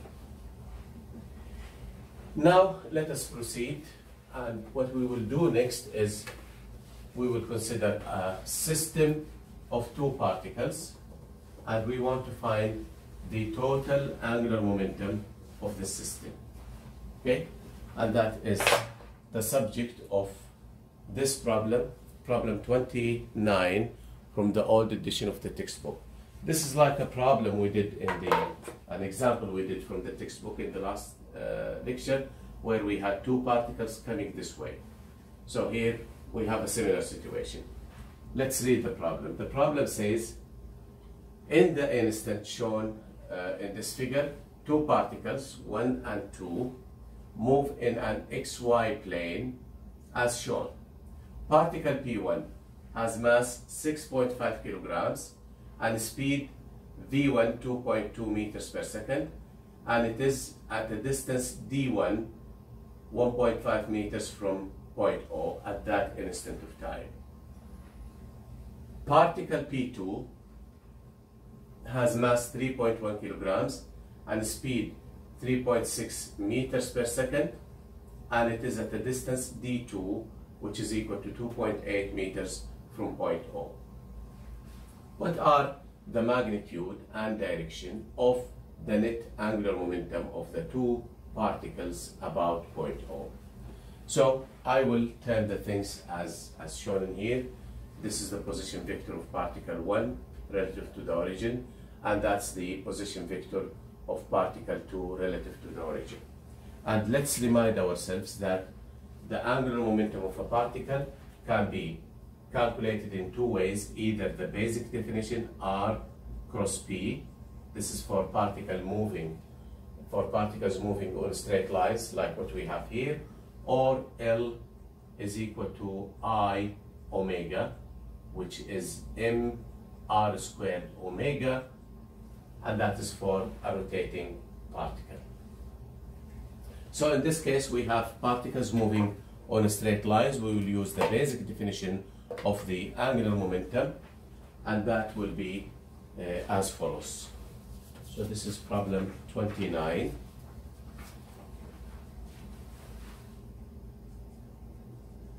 And the angular momentum of a particle is R cross P. So let's start with particle number 1.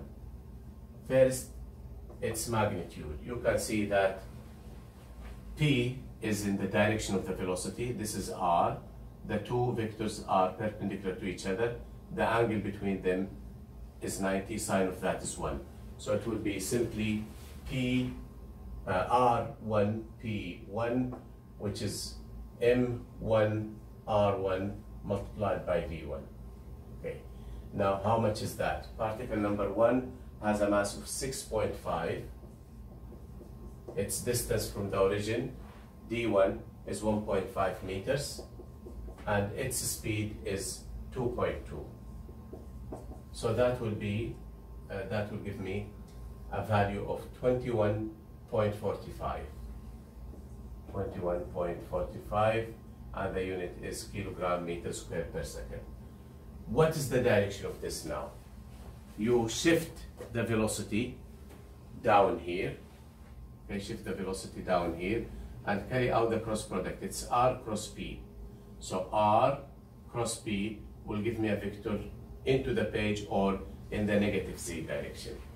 So I can write this vectorially as L1 is in the negative z direction. This much in the negative z direction. In the same way, we look at particle number 2. It is M2 R2 V2, which will be equal to the mass M2. Where is the mass M2? 3.1 multiplied by its distance, D2 2.8, multiplied by its speed, which is equal to 3.6. So the magnitude of the angular momentum of particle number 2 is equal to 31.25 kilogram meters square per second. What is the direction now? Now, here are the two vectors, R and P for particle number 2. Shift this one here and carry out the cross product, R cross P. R cross P will be out of the page or in the positive Z direction. So I can write L2 vectorially as 31.25 K positive Z in kilogram meter square per second. So the total angular momentum of the system is the vector sum of these two, 31.25 minus 21.45 will give me the total angular momentum as 9.8 K. It's in the positive Z direction with units of kilogram meter square per second.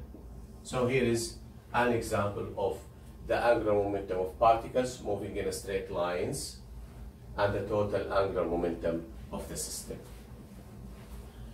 The next problem is along the same lines, but instead of having the particles moving in a straight line, now we will have them rotating. So we may use this form if we like. Okay, let's read the problem. The problem says, this is problem 37 in the textbook.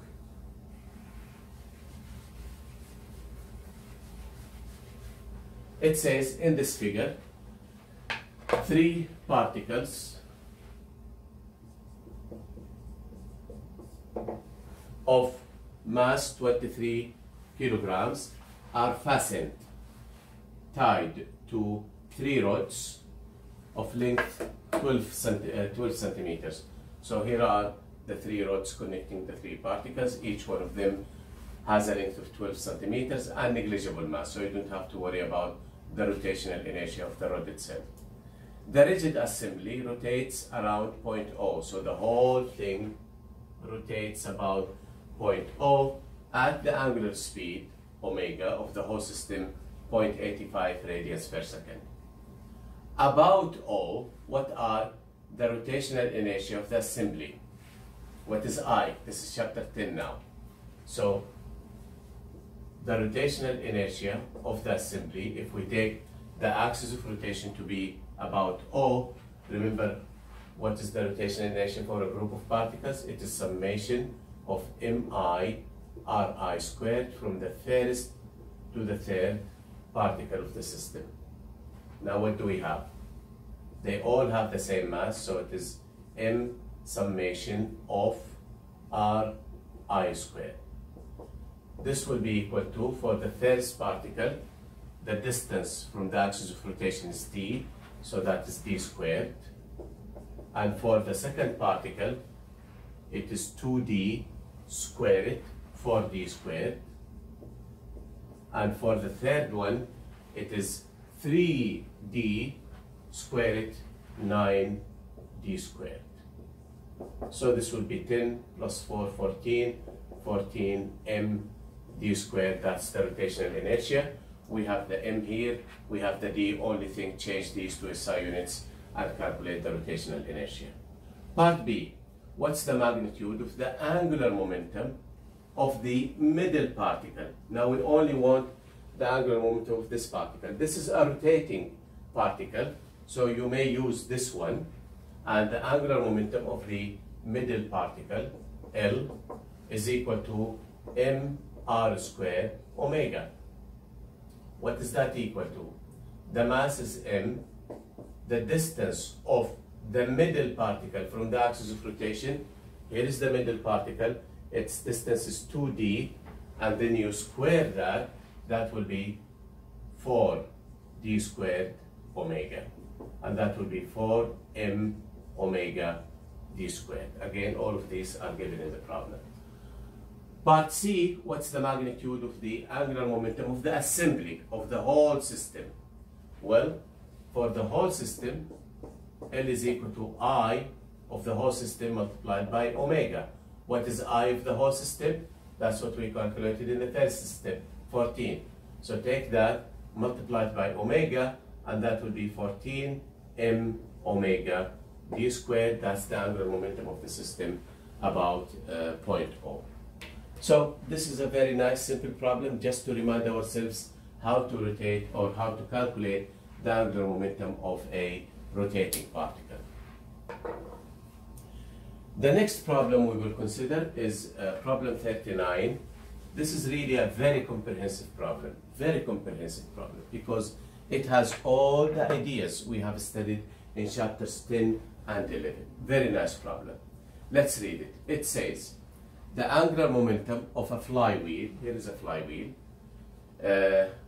having a rotational inertia I of 0.14 kilogram meter squared, the angular momentum of this wheel decreases from 3 to 0.8, so L initial to L final in a time of 1.5 seconds.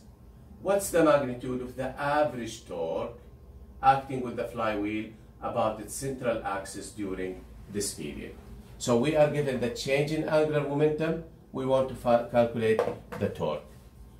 So the relationship, as we saw, is through Newton's second law. And the equation says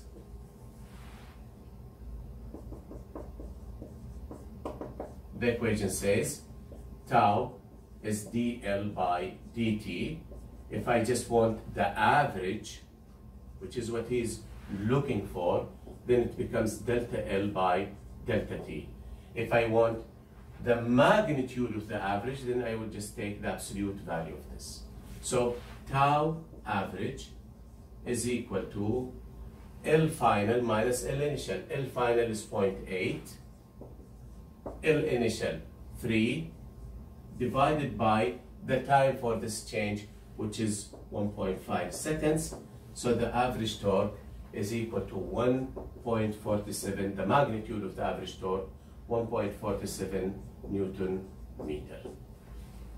Then the problem says, assuming constant angular acceleration, big hint, through what angle does the flywheel turn? Knowing the angular acceleration, what is theta? Use the equations of rotation with constant acceleration that we studied in chapter 10. Only thing is we have to find what is this angular acceleration, and that comes from Newton's second law, which says tau is equal to I alpha. So alpha is tau over I. Tau is 1.47 and I is there. It's given in the problem. What is the rotational inertia? 0.14. So that will give me alpha as 10.5 radians per second square. And this is constant. Let me calculate omega initial at the beginning of the decrease. How do I calculate that? That's the equation there. So omega initial is equal to L initial over I. L initial is 3 over I 0.14, and that will give me omega initial as 21.4 radians per second. Now I can calculate theta, and theta, no, we are still in part B. Theta is equal to omega initial t plus 1/2 alpha t squared. Okay, now we have it both.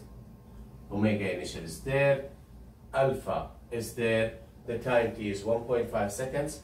Put all of this together and this will be 20.3 radians. So this is the angle by which it rotated during that deceleration time. How much work is done on the wheel? Well, remember that constant angular acceleration means constant torque. If I have constant torque, then I can calculate the work as tau times theta. Always make the analogy with linear motion. In linear motion, if I have a constant force, the work is equal to F times d, the force times the displacement. Now in angular motion, the force is replaced by the torque, the linear displacement is replaced by the angular displacement theta. So here you have tau, and here you calculated theta, multiplied by the 2, and that will give you 29.8 joules as the work done on the flywheel. What is the average power? Well, the average power is the work over time, 29.8 divided by the time 1.5. That will give you the average power, and if you put the numbers, this will be 19.9 watts, or roughly 20 watts. That's the average power done on the wheel during that time. So here we have these problems about the calculation of torque, the calculation of angular momentum for particles moving in a straight line or rotating, the relationship between torque and angular momentum. Now we will come to the last part we discussed in the chapter, which is about the conservation of angular momentum. But before we deal with these problems, let's remember what we did in chapter 9 with regard to conservation of linear momentum. There we applied the concept or the law of conservation of linear momentum to two types of problems. Explosions, like when we have an object that suddenly explodes into so many fragments, and the question is find the velocity of one of the fragments after the explosion. Or when you, for example, fire a bullet from a gun, what is the recoil speed of the cannon or the gun? These are explosions. The other place where we apply the conservation of linear momentum is in the study of collisions, be it one-dimensional inelastic, one-dimensional elastic, or two-dimensional collisions. In that case, in chapter 9, in all the collisions we discussed there, the particles were moving on straight lines before and after the collision. If the particles were rotating and then colliding as they rotate, linear momentum will not be helpful. So we have to consider the conservation of angular momentum, and that's what we will see now. So here are the problems to which the law of conservation of angular momentum can be applied. These are the type of problems that you can come across. One example we saw in the last lecture was that of a spinning student pulling his hands in and out. Another example of is where we have a particle moving radially, like the insect moving to the edge or to the center, or when you have something moving on the rim, like when you have a wheel and something starts to move on the rim of the wheel. If the object moves this way, the wheel will move in the opposite direction, and you have many example problems like this.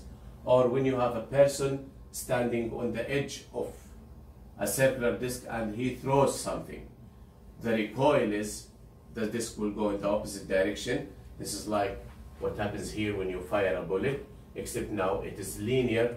In that case, it will be circular or rotational motion. Another example is that of a shrinking sun. What happens if the sun shrinks to half its initial size? What will be the effect on its period? There you can apply the angular momentum, and all of these can be found in exam problems. The other place where you can apply conservation of angular momentum is in the study of collisions, but now when the particles have rotational motion, not just linear motion. So let's look at some problems involving the law of conservation of angular momentum. And we will start here with problem 49 from the textbook, which says the following. Problem 49 says two discs, and I added this figure to illustrate the idea. Two discs are mounted like a merry-go-round on low friction bearings on the same axis. So the two discs are mounted on the same axle and can be brought together so that they couple and rotate as one unit like you see in the bottom. The first disc with rotational inertia, 3.3 kg/m², about its central axis, is set spinning, rotating counterclockwise at 450 revolutions per minute. The second disc with rotational inertia, 6.6 kg/m², about its central axis, is set spinning, again counterclockwise, at 900 revolutions per minute. They then couple together, like we have here. And the question is, what is their angular speed? One of them had 450, the other one is 900 individually. Now, when we couple them, what will be the angular speed after coupling? So here we will apply the law of conservation of angular momentum, and it will go like this. We don't have to worry about the directions now, because before the coupling, all of them are in the counterclockwise direction, and after we couple them, the direction doesn't change. So we don't have to worry about the vectors here. Everything will be in the same direction. Let's work out the angular momentum. Before the coupling, L initial, L is the total angular momentum, is the one for the first disc plus the one for the second disc before the coupling. How do we calculate L for a rigid body? It's I omega. So it is I1 omega 1 initial plus I2 omega 2 initial. And let me put the numbers. This is 3.3 I1. Its angular speed is 450. Okay.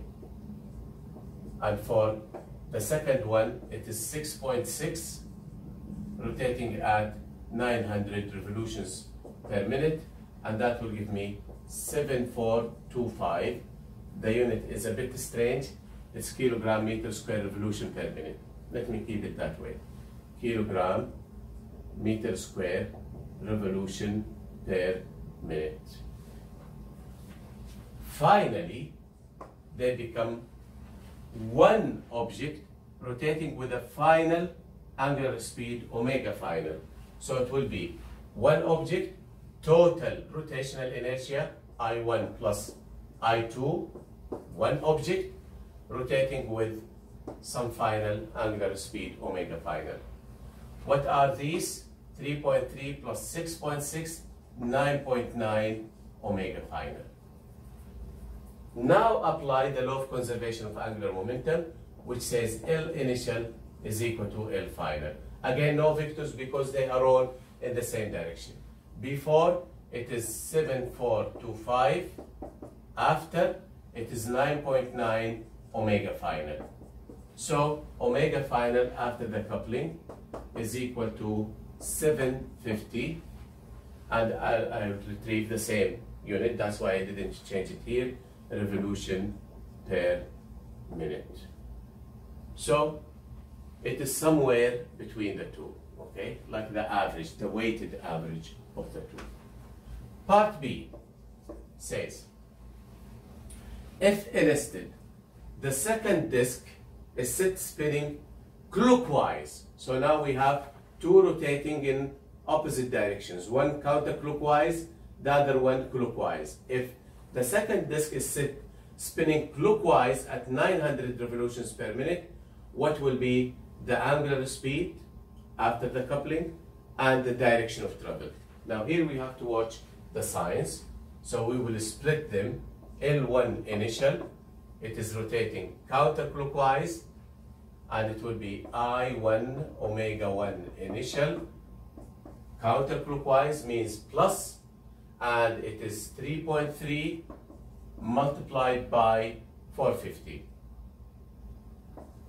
So that will be plus 1485, the same unit as we have here. L2 initial is equal to I2 omega 2 initial, which will be 6.6 multiplied by minus, it is clockwise now, by 900 revolutions per minute, and this will be minus 5,940 kilogram meter square revolution per minute. So L initial, now add them algebraically with the signs we have here, L1 initial plus L2 initial, and that will be equal to minus 4,455 kilogram meter square revolution per minute. L final is like we have it here. They couple as one object, rotating with some final angular speed, so 9.9 omega final. Now apply conservation of angular momentum. L initial is equal to L final, so minus 4,455 is equal to 9.9 omega final, and therefore omega final is equal to 450, okay, minus 450 revolution per minute, okay. The minus here means the final system will rotate clockwise, and that is its final angular speed. So this is an example of the conservation of angular momentum. Next, we will look at a problem involving collisions and rotational motion. And that would be problem 67 in the textbook. Let's read the problem. The problem says the figure here is an overhead view of a thin uniform rod of length 0.6 meters. Here is the rod of length 0.6 meters and mass capital M rotating horizontally. So have a good imagination of the problem. We have the rod, and the rod is rotating horizontally in this plane. We may see a problem where the rod is rotating vertically, but now it is rotating this way, and there is a particle coming in a straight line and hit it as it rotates. Hit it as it rotates. That's what we have here. So it is rotating counterclockwise. If you look from the top, it is rotating counterclockwise at that angular speed, about an axis through its center. So it is rotating this way, about an axis through the center. A particle of mass m over 3, so the mass of the particle is 1/3 the mass of the rod, and traveling horizontally. Horizontally means this way. Here is the rod, and that's the particle coming this way. Everything is in the horizontal plane. Traveling horizontally at speed 40 meters per second, hits the rod and sticks. So it hits the rod and sticks to it. The particle's path is perpendicular to the rod at the instant of the hit. So when the rod becomes horizontal this way, at that instant of time, the particle hits it here. The particle's path is perpendicular to the rod at the instant of the hit at a distance d from the rod center. At what value of d are rod and particle stationary after the hit? So we want to hit the particle at a certain distance d from the center, so that when they collide, they stop each other. At what distance can we get that condition? So here we will apply the law of conservation of angular momentum. We have a collision. Before the collision, we have two moving objects, the particle moving in a straight line and the rotating rod. After the collision, they stop. So the final angular momentum is 0. Applying the law of conservation of angular momentum, we want to find the distance d at which the two collide and stop together. So let's calculate the angular momentum of the particle, of the rod, add them vectorially, and equate the total to 0, because after the collision, nothing will be moving.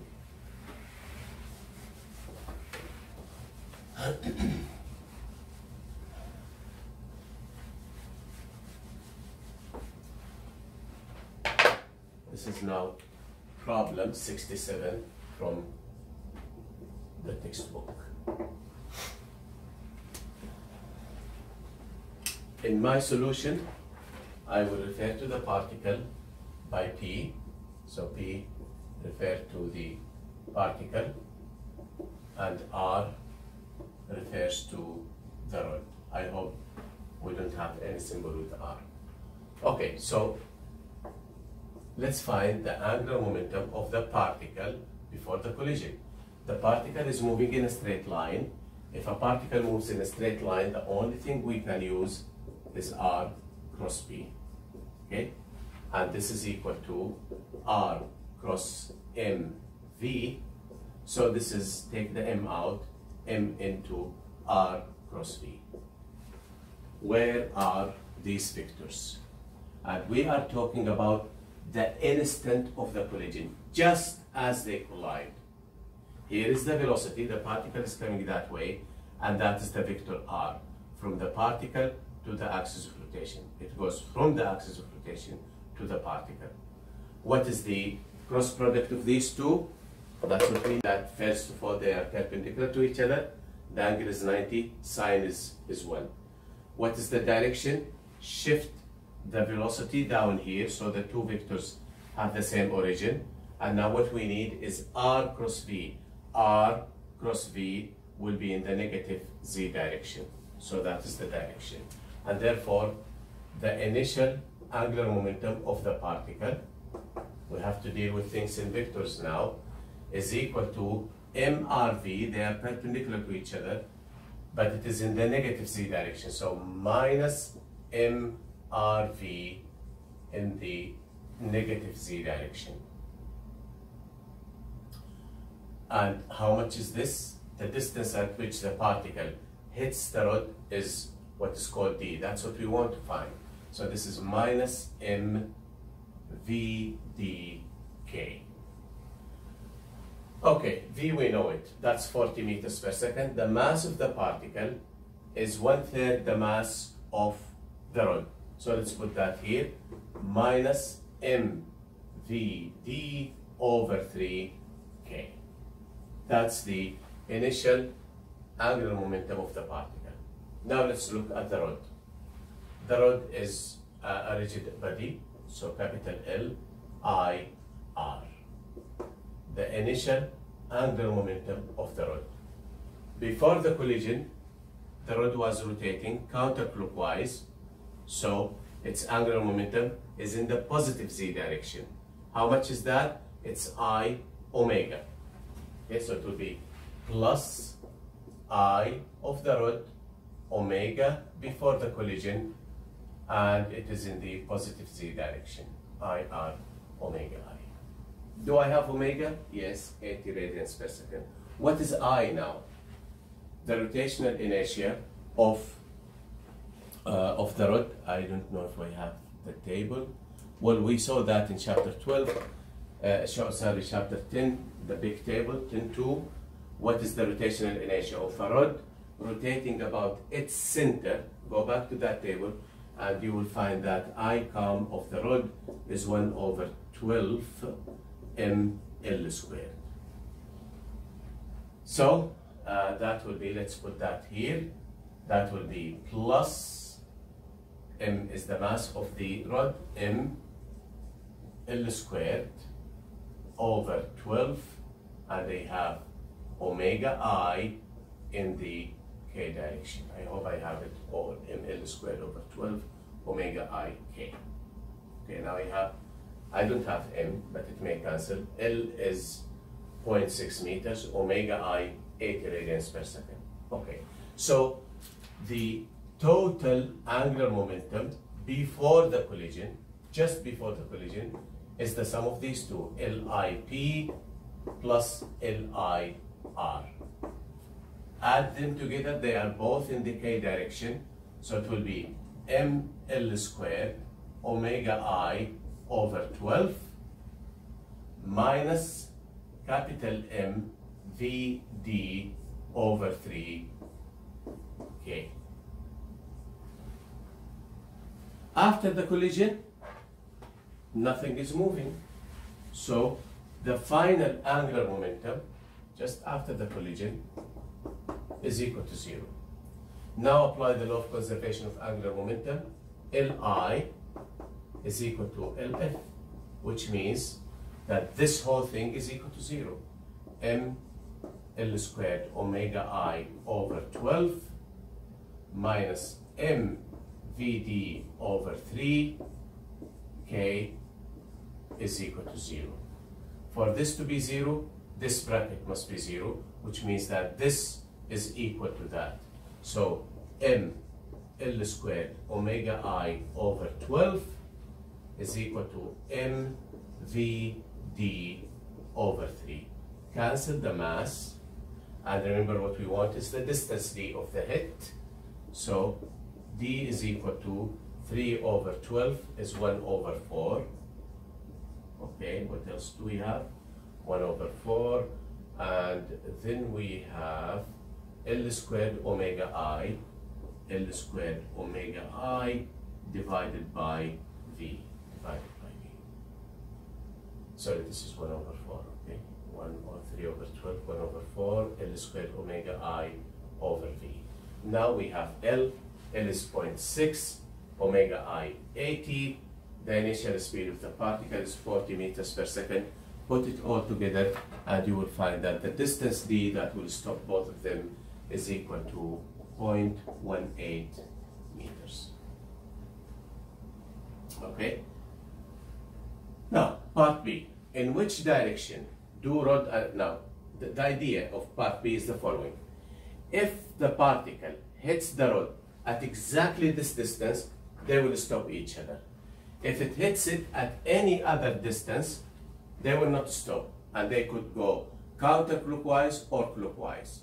So the problem says, in which direction do rod and particle rotate if d is greater than this value?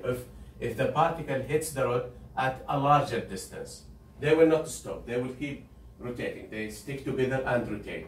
Will they rotate clockwise or counterclockwise? We'll look at what we have here. Look at this bracket.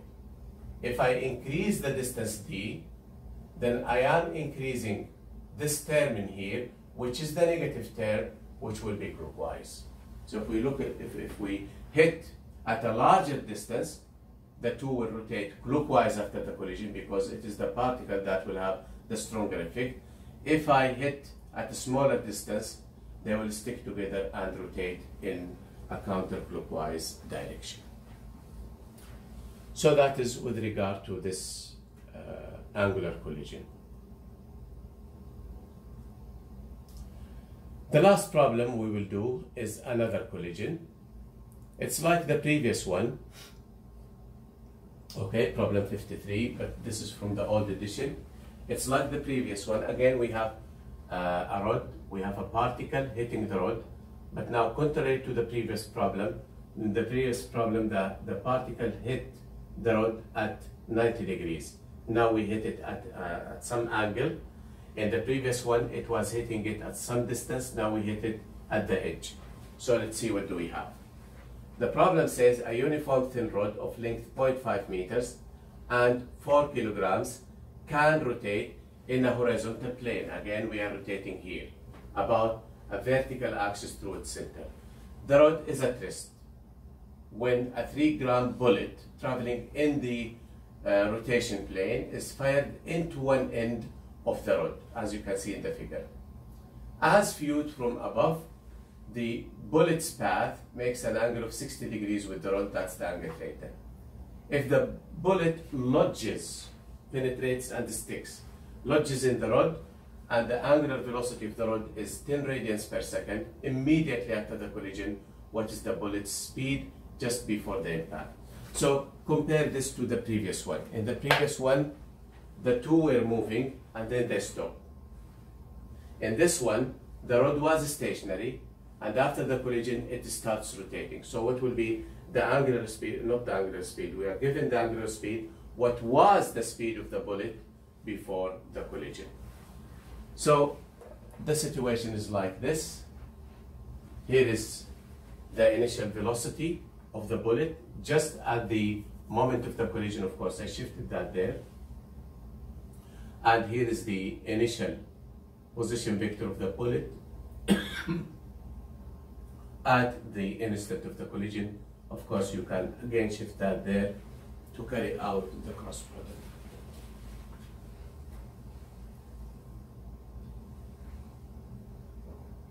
So, here is the situation before the collision.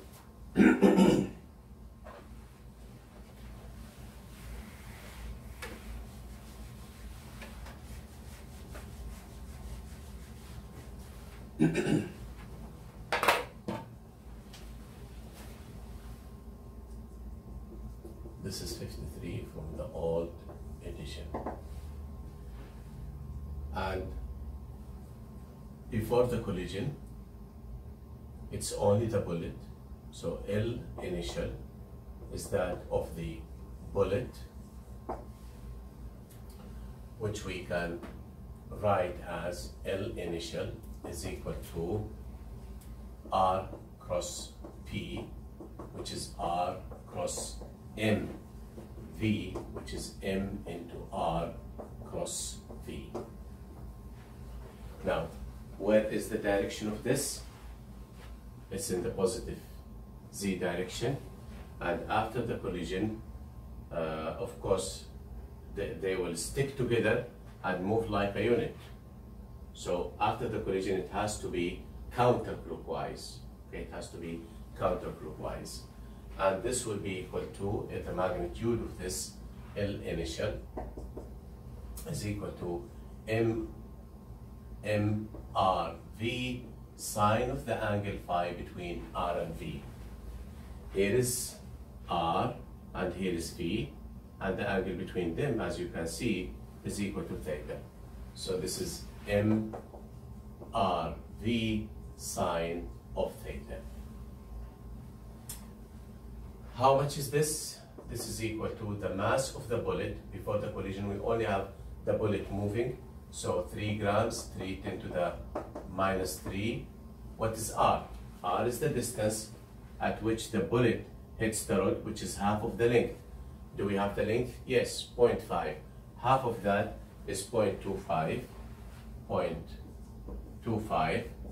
Sine of the angle is 60 degrees. And then we have VI. It is this quantity that we want to find, the initial speed of the bullet. So this is equal to, putting all the numbers, substituting sine 60, this is 6.5 times 10 to the minus 4 times VI. After the collision, what do we have? We have the bullet sticking to the rod, and the whole thing is moving like a unit. Now we have a rigid body. The angular momentum of a rigid body is I omega. What is I? It is I of the rod plus I of the bullet. But now let's make sense of it. What's the mass of the unit? It's 3 grams.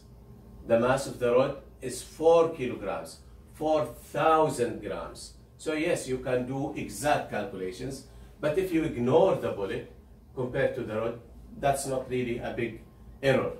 3 compared to 4,000 is less than 1% of a difference. So after the collision, I will just ignore the bullet, ignore its mass compared to the rod, and just treat it like a rod rotating with some angular velocity. So it will be I of the rod multiplied by omega final.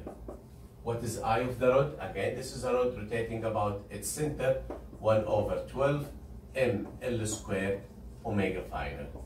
And that will be 1 over 12. Do I have the mass of the rod?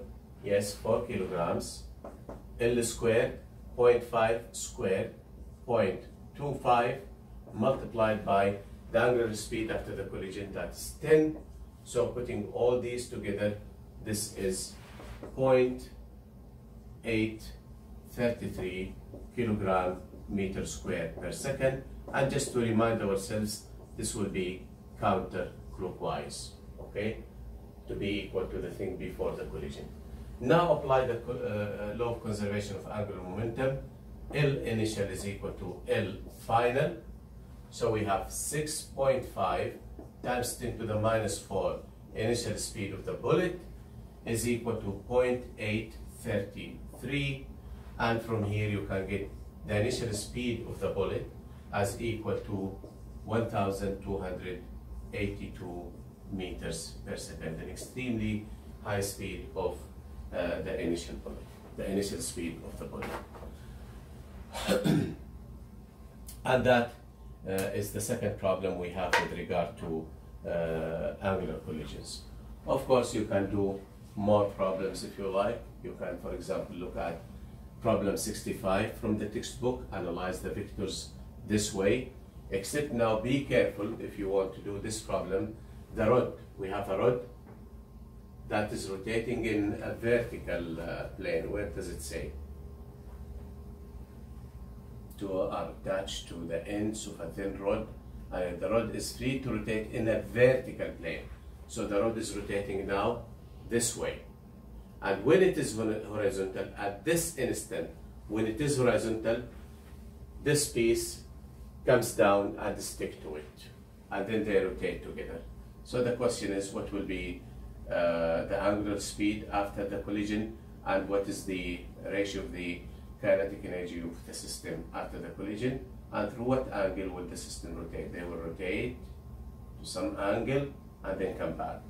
This is really a challenging problem, okay?